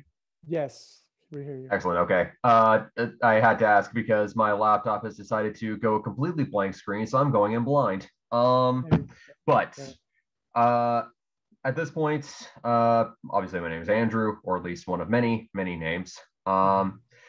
I'm pretty much an independent scholar, interested in various avant-garde movements, but basically pretty much whatever I can get my hands on, I tend to use to some degree or another. So I won't exhaust you with an endless list of possible interests, but right now, I'm going to need to sink in a little bit more into the ideas that are being presented in the class, although a couple of things from the readings is this possible tension between the idea of these sort of charismatic multiplicity or plenitude versus, let's just say, the death mask of the real. Gonna need to sink a little bit more into that. I think I stumbled a little bit into a side conversation on magic and the idea of various supernatural or paranatural creatures as methods of concepts, but we'll kind of see how this all plays out. Awesome, thank you. That was great. Feng? Sure, yeah, I'm Finn. I am a prospective student of comparative literature, and I'm Chinese based here and there in China. Now I'm in Beijing, and there are multiple concepts I'm thinking related with charisma, and now the one in my mind is exception. That I feel like, yeah, a charismatic person is always the exception of our moral standards, social rules, or whatever we have in our mundane everyday life. And I'm just thinking about if a normal person without charisma went drunk and just sleep outside on the streets, and that became a very mundane scene. If someone with charisma do that, then it becomes something transcendental and even artistic, if we can put it like that. Just some free thoughts since you asked. So. Excellent. Thank you. Thank you. Jean-Jacques? Hi. Hi. I'm Jean-Jacques. I'm a filmmaker and media artist. The entire part of like creating a sort of like an aura, the kind of like the spatial, I think, what was it that he called it? Spatial delirium, as Berger calls it, is something that really interests me. But since I'm coming from an artistic practice, I'm really interested in the gestural sort of component of it, the design component. The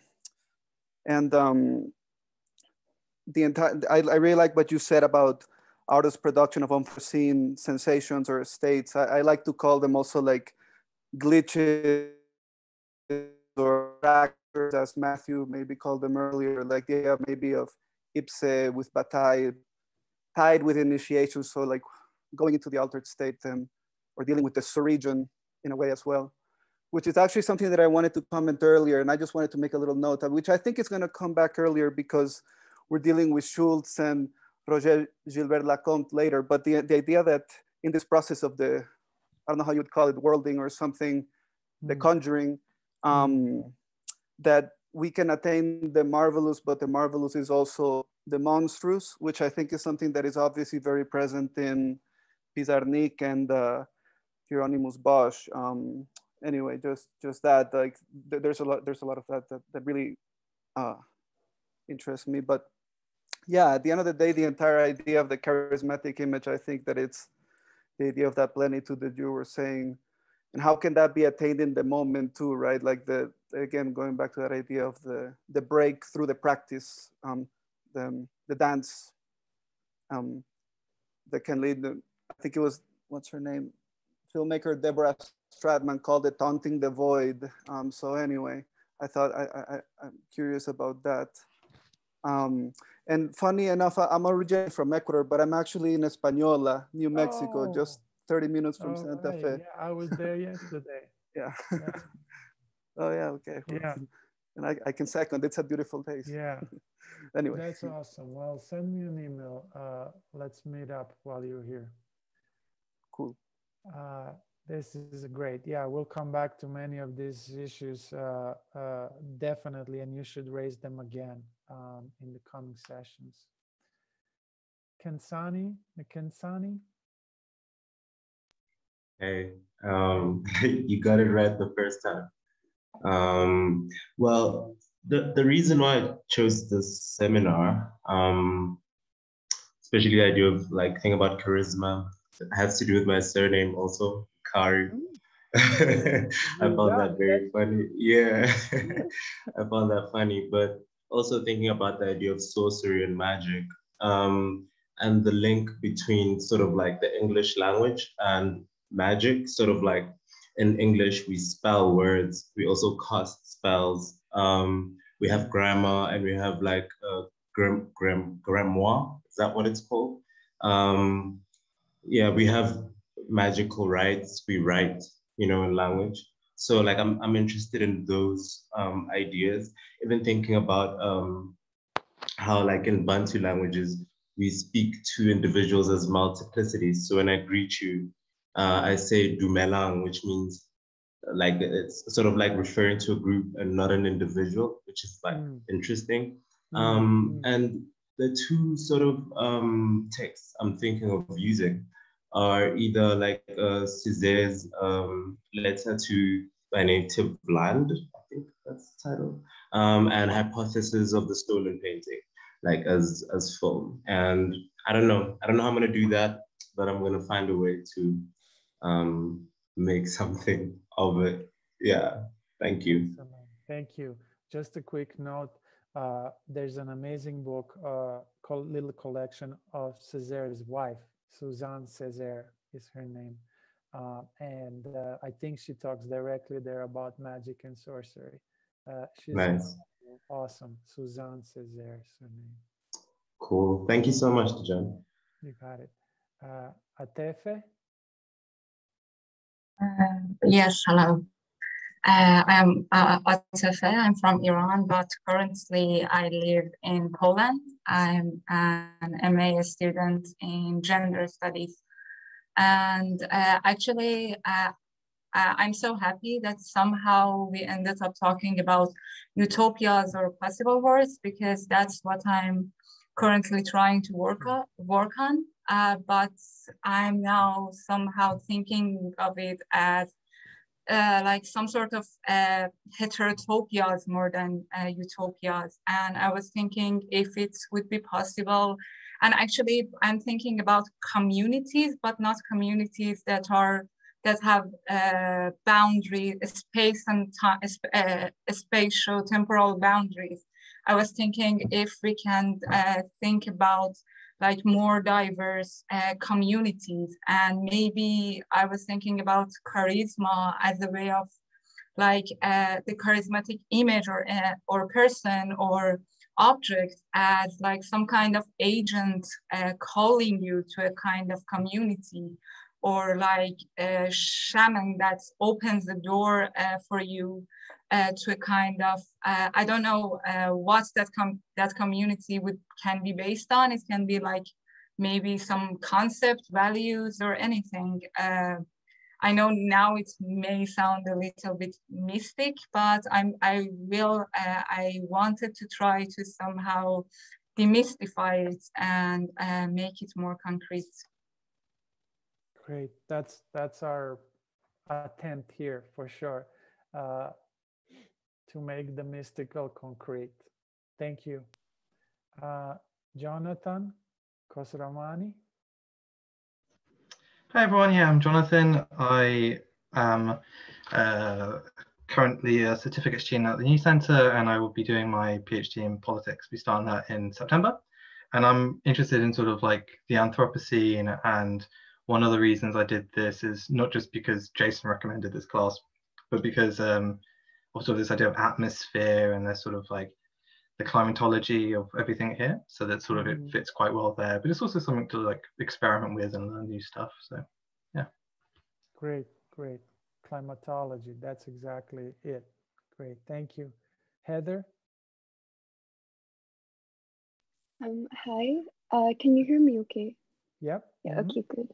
I'm Heather. I'm from Glasgow in Scotland, and I'm currently doing a master's degree in classics, so like Greco-Roman literature and history. But my background is in fine art, and well, my undergraduate background is in fine art and what we call in Britain continental philosophy. And sure. Yeah, when I think about charismatic images, for me, the most charismatic image is the famous Baader-Meinhof poster, the Wanted poster. When I was younger, I mean, when I was like a teenager, it always reminded me of, and I know you want to like take away the theological, but it did remind me of pictures that I would see of saints and people who've been, because I grew up very Catholic, people who've been canonized in the Catholic Church and stuff like that. So, but I found it so, to me, that's an image that is, it has this charisma and like the tinge of the theological without being theological. And I wrote about, for my undergraduate dissertation, I wrote about, in part, about these images of these particular terrorists and how they were later, like artists used them, like Gerhard Richter, but when he used them, it depleted them of their original power. So yeah, that's kind of where my head is at. Great example, by the way. That's awesome example. And I have that catalog of Gerhard Richter's paintings of those images. Very cool. Thank you. Sebastian? Hey, I'm Sebastian. I'm also from ex-Yugoslavia. I'm from Slovenia, and I'm based in Berlin, Germany. I guess what I'm interested in is the very difficulty of theorizing charisma, because I think that is something that cannot be really, apprehended or mediated appropriately via language. But then on the other hand, I also don't want to make this distinction between, because it's going to somehow reify this distinction between language and experience, and it would say that language can never approach experience in like a sufficient way. So I also don't want to do that. So yeah, because also let's say the theory and philosophies that I'm most attracted to are the ones that incorporate some sort of a poetic elements that kind of like indicate the inconsistencies in the language itself. So doesn't that just describe this experience in via content, but also via form? Yeah. Just this. I think it's an open question, or like Absolutely. It's great. It's huge. I mean, I hope you gathered a little bit also today that form is of utmost importance. Maybe, well, not maybe in conversation, but in general, I would say form is even more important than content, if I can say that heresy. So we'll come back to that though, but thank you. Nina? Yeah, hello. I'm based in Cologne in Germany. I'm a painter. And yeah, I'm very intrigued by this subject of charisma. I think it has, for me, it has a lot to do with the creative process as well. I'm interested in the idea of liminality, or sort of when we pass certain boundaries. And so this idea of charisma I find fascinating because it sort of links to the infusion of something different, and that when is that moment in the creative process, but also kind of when is that moment when, for example, a painting is finished, so it becomes something of its own, and it's like it repels. I mean, I have that feeling, it repels me. And what is it that repels me at the end, and what is it that pulls me at the beginning? And so this kind of motion is what I'm interested in, and I think that's my kind of link to charisma. Perfect, perfect. Thank you. Alessia? Hi, yeah, that's really tough for me because I don't really have any specific training in arts or philosophy, so I guess that's my first. Here, don't worry. Yeah, so I know what I'm talking about. This is yeah. So regarding this class, I should say that this is also my first time taking a seminar at this school, so I was really curious to try how this whole thing works.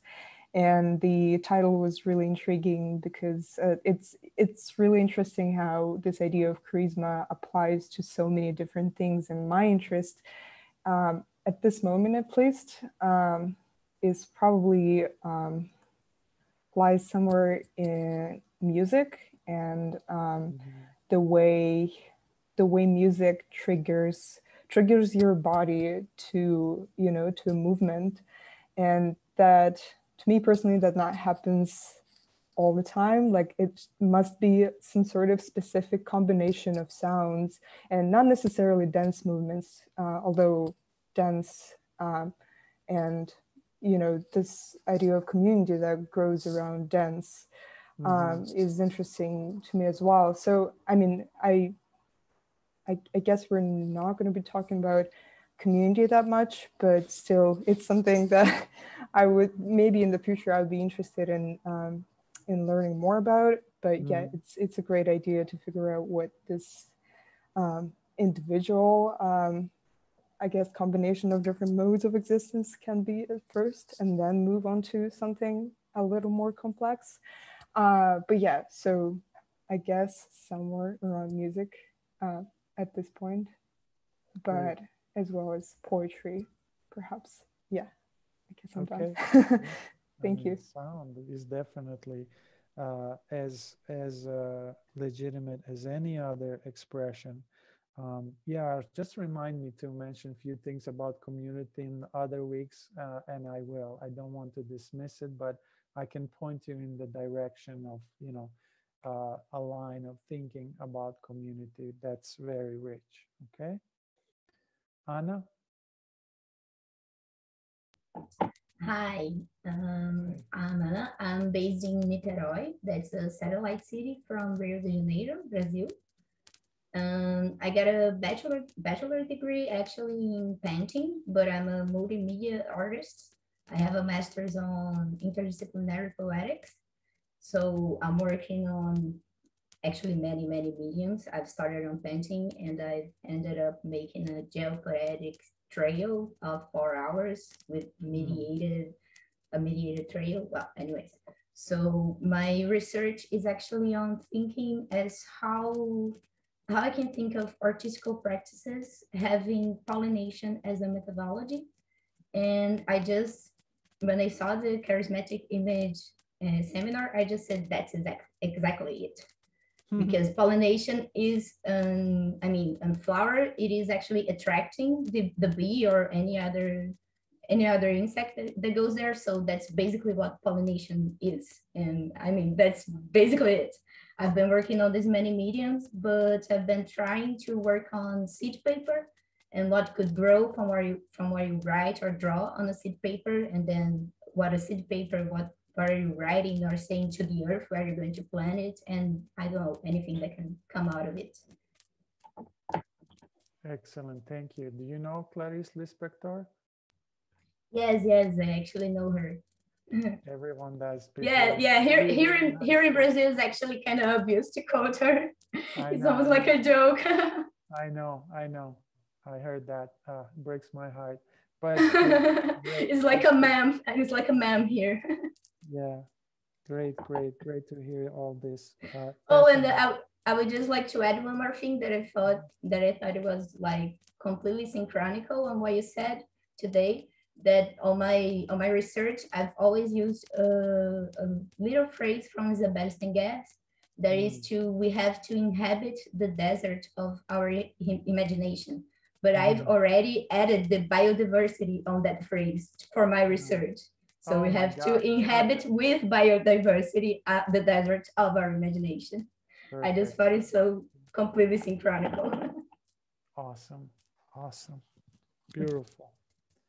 Thank you. Niam? Hi, it's Neve. I should clarify, but anyway, I'm currently based in Greece.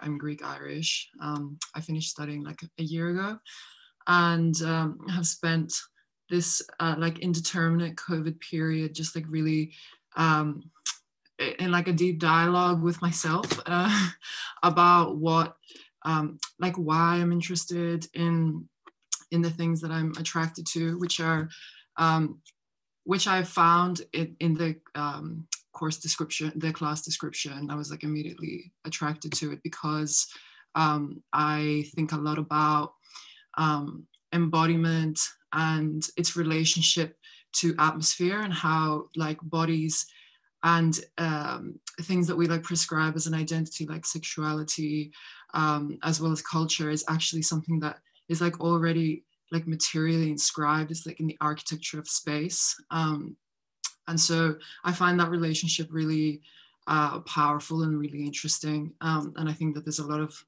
transformation that can happen when you, you know, use different tools to kind of expand that. So I use a lot of tarot. I'm really interested in systems of knowledge that are kind of sidelined when it comes to thinking of the psyche. Yeah, so, and also just like modes of knowledge transmission that happen kind of in the sidelines as well, that aren't really like reported in books, but are like passed between people, and how that creates like alternative networks. In terms of a specific charismatic figure, I think Paris Hilton is like a really funny contradiction, because I think she's like extremely charismatic and also like exemplifies like a total stupidity that I find so compelling for some reason. So I've thought, yeah, a lot about her, and I don't know if I'm going to like use her specifically in the in this class, but yeah, the link between embodiment and like the creation of atmosphere, and then also how we use different tools to transform that, and then like technology comes into that as well. But I also think about like tarot as like a form of technology too, not just like silicon-based technologies. Sure. Yeah, so that's me. Thank you for a really stimulating session so far. Thank you very much. Great, thank you. Carolyn? Yeah, I'm Caroline. I'm from Copenhagen, Denmark. I'm based in Berlin now. And I'm a writer and editor primarily. And one of the, I think, biggest reasons why I'm really fascinated by the seminar is this very, for me, kind of enticing promise of the charismatic image that's also kind of dark at times. It feels like it's can both have this promising, very alluring, beautiful side to it, but at the same time also this losing of oneself in an almost destructive sense. And I think for me this is very fascinating. Yeah. Great, thank you. yes, it's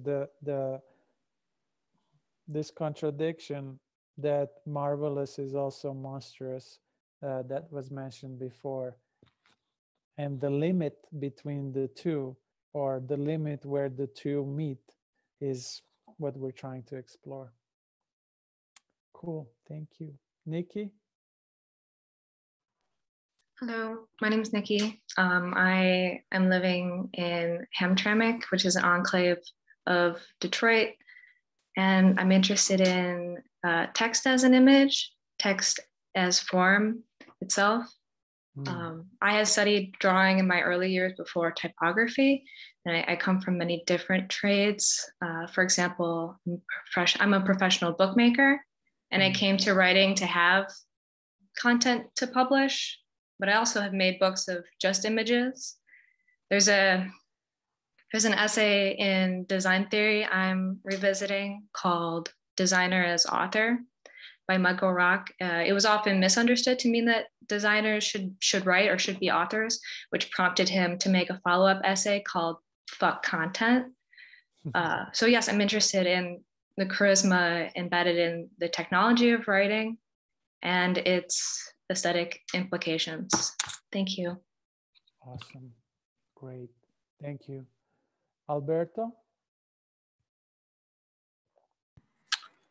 Hi, thank you all. My name's Alberto. I'm currently based in Berlin. Highly fascinated with this seminar, and I really don't even know where to start, I think. But I'm interested in kind of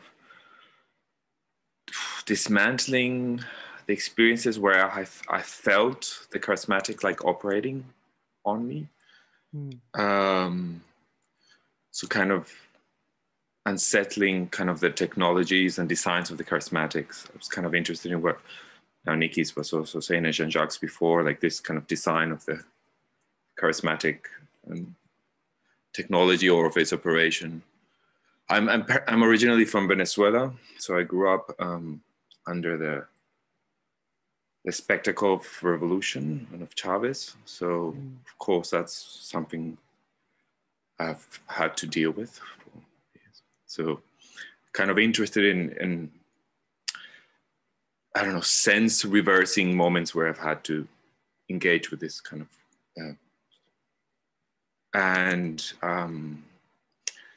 also kind of very interested in how kind of the social sciences have built this archive also of secularizing the notion of the charisma, but have kind of failed at its attempt by just kind of distributing the theological to other spheres.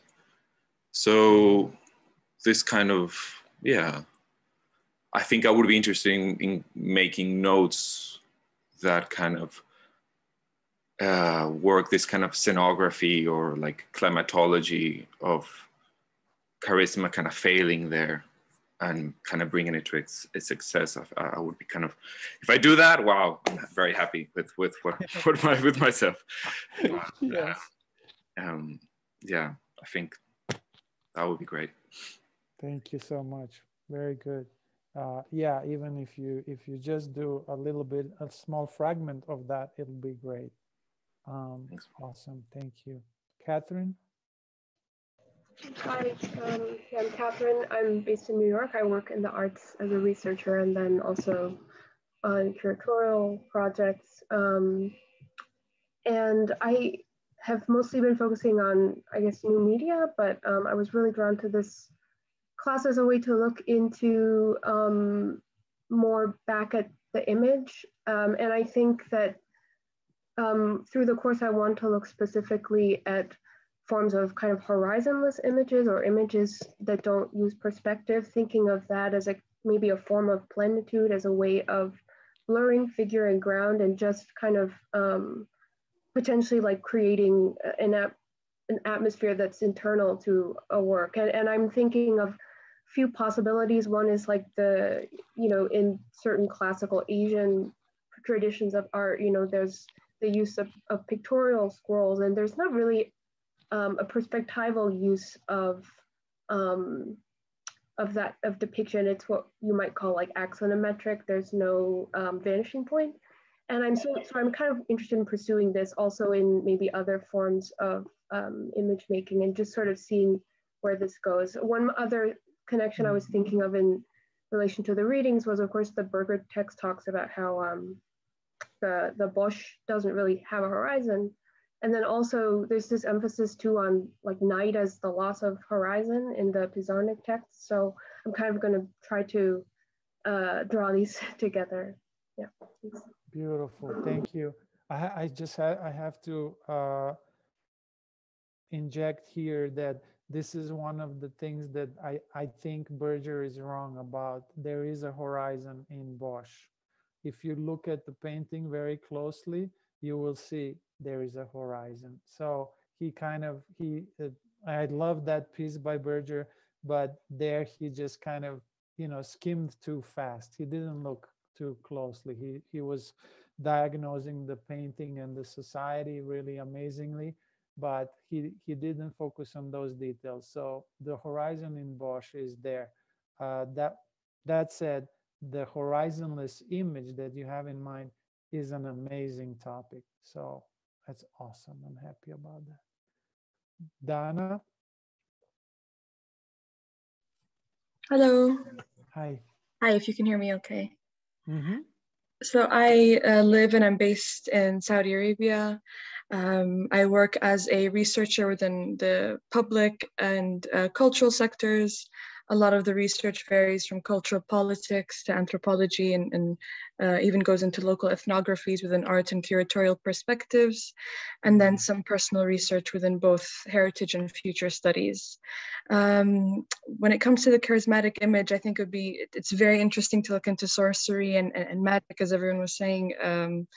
But I think I'm curious about perhaps the haunting image or images of horror or grotesque forms and the auras and atmospheric elements tied to them, and perhaps in what climates do spectral images form and their metaphysical reactions and emanations there. So just around that realm of something a bit more on the darker side, but yeah. Thank you so much. Yes, the spectral, the phantomal, as I call it, even more so. Excellent. Thank you.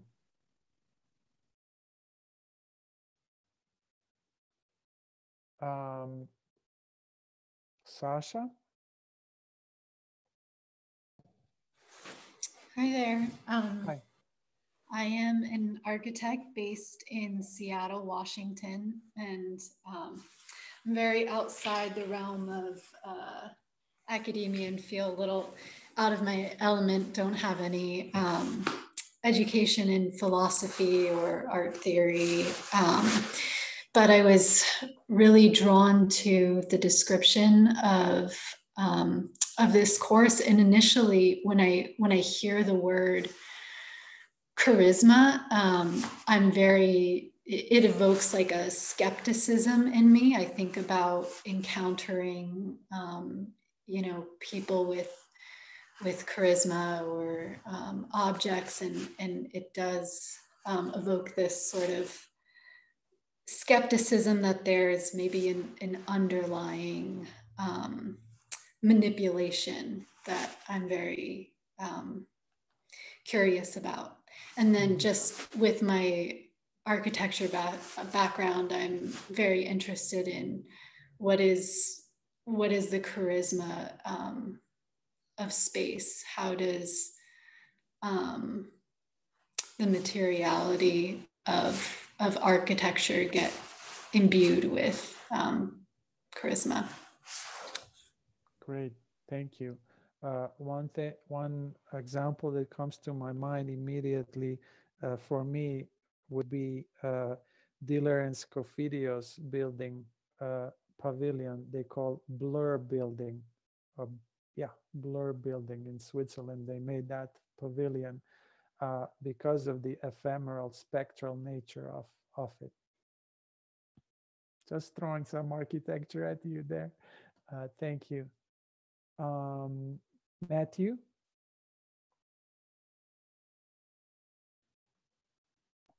Hey, can you hear me? Yep, hear you well. Hey, yeah, I am currently, I guess since Octavia Butler was mentioned, I'm basically where Acorn is in Parable of the Sower. But in general, I'm based in LA and New Orleans. And I guess I came to this course, I have a lot of interest in rupture and glitch and collapse. And strangely, Dejan actually didn't attend read, but used to take some of your classes and do the reading work through them through Creighton Widener. I don't know if you remember him as one of your students. Of course I remember him, of course. So I lived with Creighton and then moved to Texas with him for years. So I actually have that huge Carpe curriculum PDF. And we used to have some very interesting discussions based around some of your classes back then, and saw your name here. And the charismatic image doesn't necessarily apply exactly to that. I do believe that a lot of pieces of rupture happened within charisma, and especially within charismatic images, in so far as they're sort of expressions of unforeseen, unpredictable, free will, etc. And just thought this would be an interesting course to take. Wow, great to have you here, and Creighton's spirit as well. Yeah. Thank you, Matthew. Who didn't speak? Jill? Hello. Hi. Can you see me? Oh yeah. Hi. I'm Jill. I'm based in Berlin, and I come from design media arts, and I was drawn to this class for the reason that I researched and wrote my thesis about sort of the opposite of aesthetics, you could kind of say, about Sienna's minor aesthetic categories that are very trivial and concomitant. Okay. And they aren't linked to reasoning connected that with social media. And when I saw this class, I exactly for that reason wanted to expand my knowledge or investigation on aesthetic theory and go to the charismatic image, and also think about charisma and the affects that are can be caused by it. And yeah, that's it. Excellent. I took a class that I really loved. There's a graduate student called The Ordinary, and it was on the mundane. And here I am now talking about the opposite, but I feel like somewhere they connect to. Thank you, Jill. Nadia? Hey, I am a poet and a social justice advocate. I'm currently based in Chicago. And I was interested in taking this class because, some of my main interests or research interests are narratology and psycholinguistics and affect theory. And also just avant-garde art in general. So I was thinking about charisma in a couple ways. One, I save a lot of images just because they have some kind of, again, charisma or magnetic thing about them. Also just makes you think of creating a narrative about them, some kind of a crisis or drastic thing. And then I was also thinking about different movements that really draw me in, be it Andy Warhol's Factory or happenings and things like that. And I just kind of want to explore what is in that aura. And then also think about it certain images that have a hint of a narrative going with them that's not necessarily related to the context. So just expanding on that. Excellent. Thank you. Yes, affect theory is highly relevant for all of this. That is to say, affects, if I said, art is about unforeseen sensations. Basically, I'm saying it's run through affects, or it's embedded in desire. And naturally, I'm also influenced by many avant-garde movements, and I still think they are extremely relevant for critical thinking, if you will, even though most of them have been dismissed. But in any case, we'll come back to that. Very good. Agatha? Hi, I'm a painter and I live in Poland, and it's a bit funny, but sometimes I use this sentence that you mentioned, that the biodiversity is the highest value in my artist statement to make it sound more sophisticated. So I thought maybe I could dwell on that and look for charisma or charismatic image among the depiction of animals, because in fact this is the topic of my paintings. Yeah, so thank you. Absolutely, absolutely. Excellent. Okay. Did I miss anyone else? Yeah, I can quickly introduce myself. Hi. Hello. My name is Alexei from Minsk, Belarus.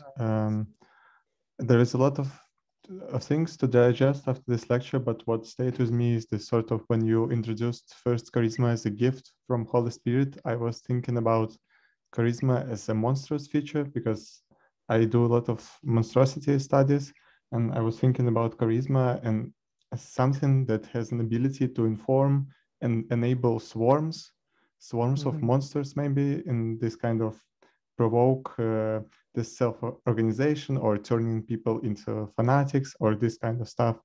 And it's definitely a powerful feature. So I see why would church claim monopoly over this kind of stuff. And yeah, I think that I will be working in this direction, but I will need to think about it more. Thank you. Sure, sounds great. There is a specific term, I don't know if you guys know about the study of monsters. It's teratology. This was supposedly scientific discipline, and I'm, obviously very interested in that as well. I am attempting to turn that around as well and see it as a positive or affirmative alignment. But anyway, it's a cool word, teratology. Very good. Wow, you are also interesting. I don't know if you took classes together before, or you know each other, but now you know it's a big group. You know each other a little bit, and it's great to hear your voice and your geography. So I'll send an email with just basic instructions for next week. Thank you for being patient. We went way over time. I don't think we will do that next time. We'll be more focused on specific works. What else can I say? There's 122 chat messages, which I will not read, but I'm happy you are, engaging with each other there. Thank you, Jonathan, for running this smoothly. Have a great rest of the Sunday, and I will see you next weekend. Yeah. Thank you. Thank you. Thank you. Yes. Bye. Thank you. Thanks. Thank you. Thank you.